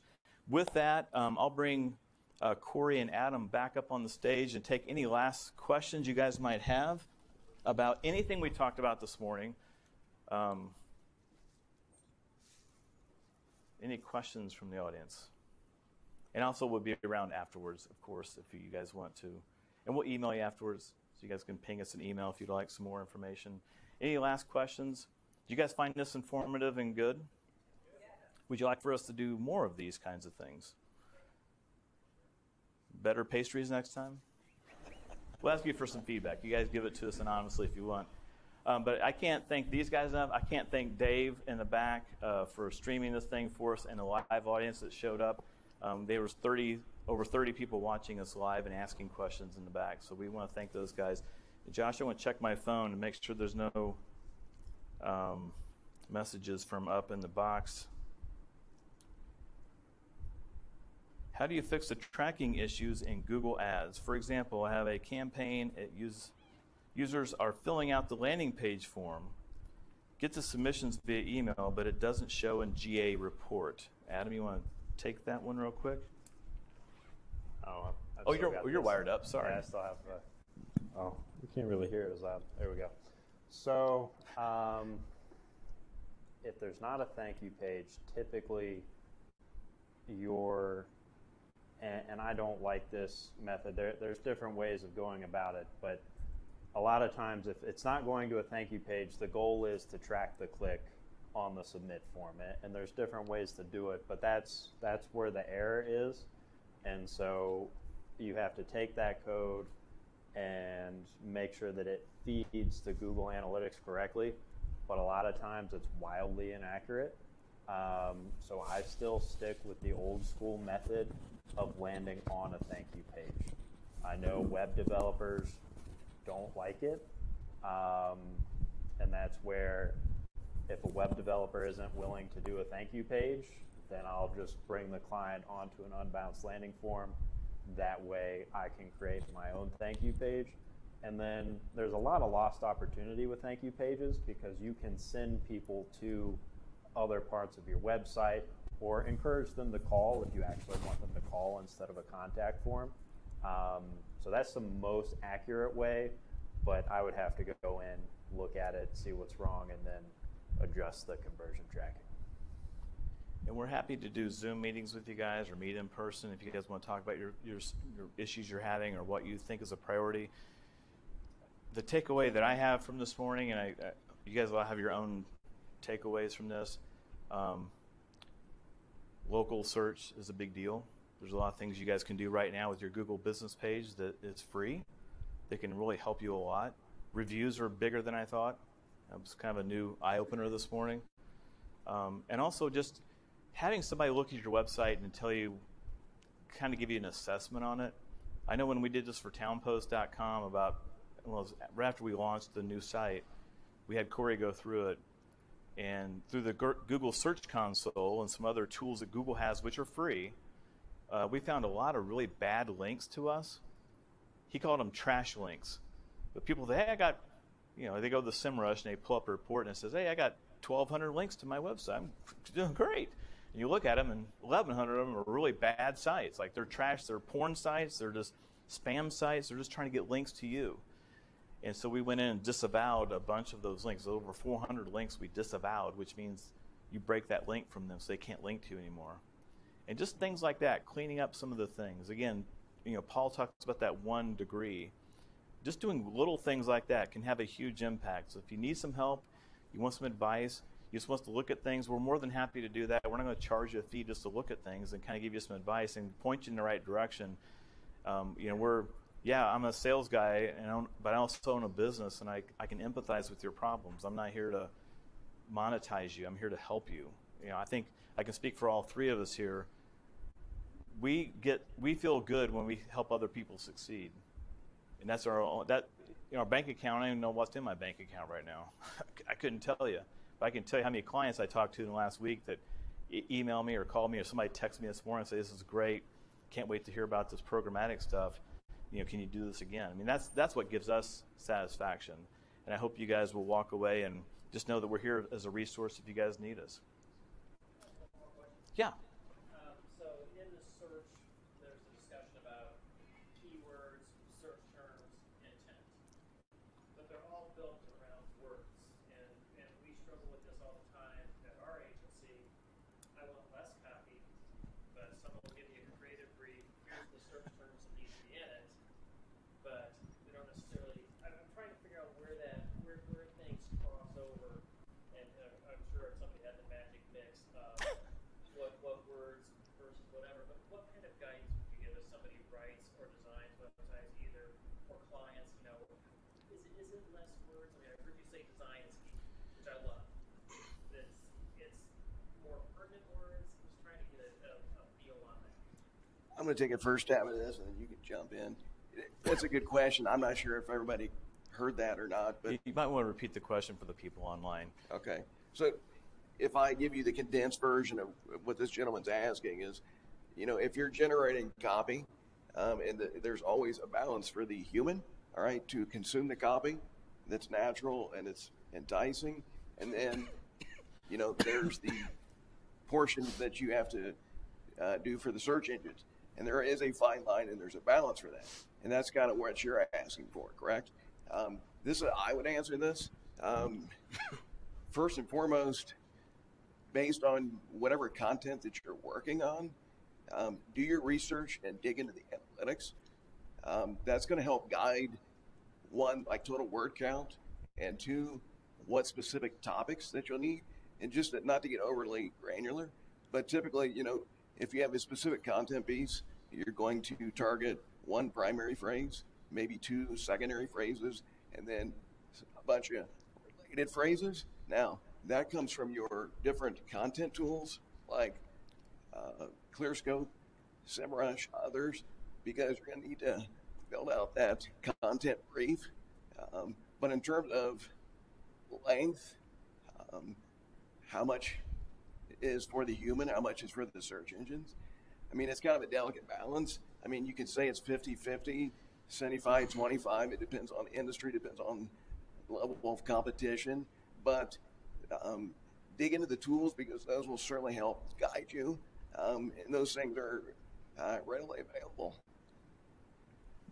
Yeah, the SEMrush tool, for example, what I would do, if I was in my agency, before I get the creative brief, I would actually go back and look at the search volumes for what I'm trying to land on.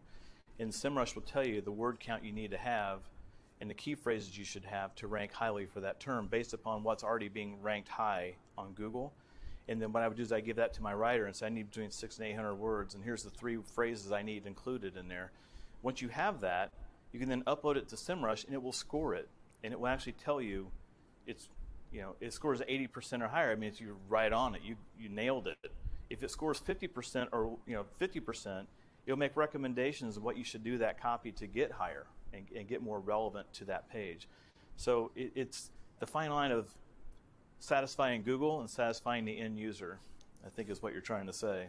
And that balance, you just use the tools as best you can, and at least you know what you're getting into before you walk into it, instead of just doing it and seeing where I rank 6 months from now, and oh man, we missed the mark on that.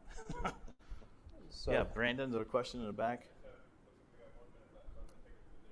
Yeah. Is there data available? My question is really going to be about when do you know when to stop targeting? Same with me, I purchased a truck 10 months ago, and I'm still seeing Chevy stopped targeting me because I bought a Chevy. Dodge is still targeting me 6-7 months later. Is there data to be able to say, hey, the average purchase time for a vehicle is X? So do you stop that, or is it just keep going as long as you're running a campaign? Or what's the average time? You search to go on vacation. The average buying cycle is 6 weeks, and if you stop targeting that person, how does that work? I'll take this one. So his question for the people watching online was, when does the targeting stop? Like, if I went to PetSmart, how long did I see ads? And are they looking at data? Are they looking at analytics? Is there some magic rule that you go by? And when you stop targeting people, if I can plagiarize what you just said, the answer is the software. So AI, the platform we buy off of, the AI picks the people that are more likely to respond than others. If you've been targeted for your car dealership example, you've been targeted for 3 or 4 months and you haven't clicked on anything and you haven't shown up to the dealership, you're going to roll off their queue, and somebody else new who came in the dealership is going to start seeing ads. They'll start showing ads to people who have a better propensity, which is more fresh data, and let these old people who haven't responded yet, they just kind of roll off the dole. And what happens with you with Dodge, you said Dodge, you're seeing more ads now 6 months after the fact. That was a former vehicle or whatever it was you had.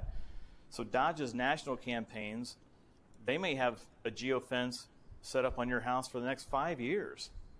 They know if you're going to buy one Dodge, you might buy another one. And so they're not targeting based on that one purchase. They're targeting based on the fact you bought a Dodge before. And so it just depends on your campaign. I will tell you, as the data, again, it's real time, and it's always coming in. So there's always people coming in and out of your fences. There's always people coming in to most likely to move. They just came into that income category. They just moved into a house. Whatever those things are happening. So that real-time data overlays on top of stuff that they know has worked in the past based on conversions. And so it'll show more ads to people who are more likely to convert than people who don't. Quick example. We had, when we're doing geofencing, we could put 15 places we want to geofence. Well, if people from this one place are seeing a lot of impressions, but they're not clicking on anything, but this other place, whoa, those people are clicking and they're also converting.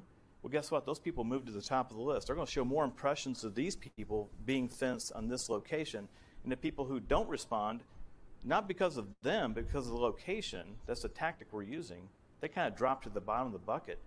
So what normally happens with our campaigns when we do geofencing, and this is for small businesses, not national campaigns, we'll come up with 10, 15 geofences, and we turn them on and we get them going.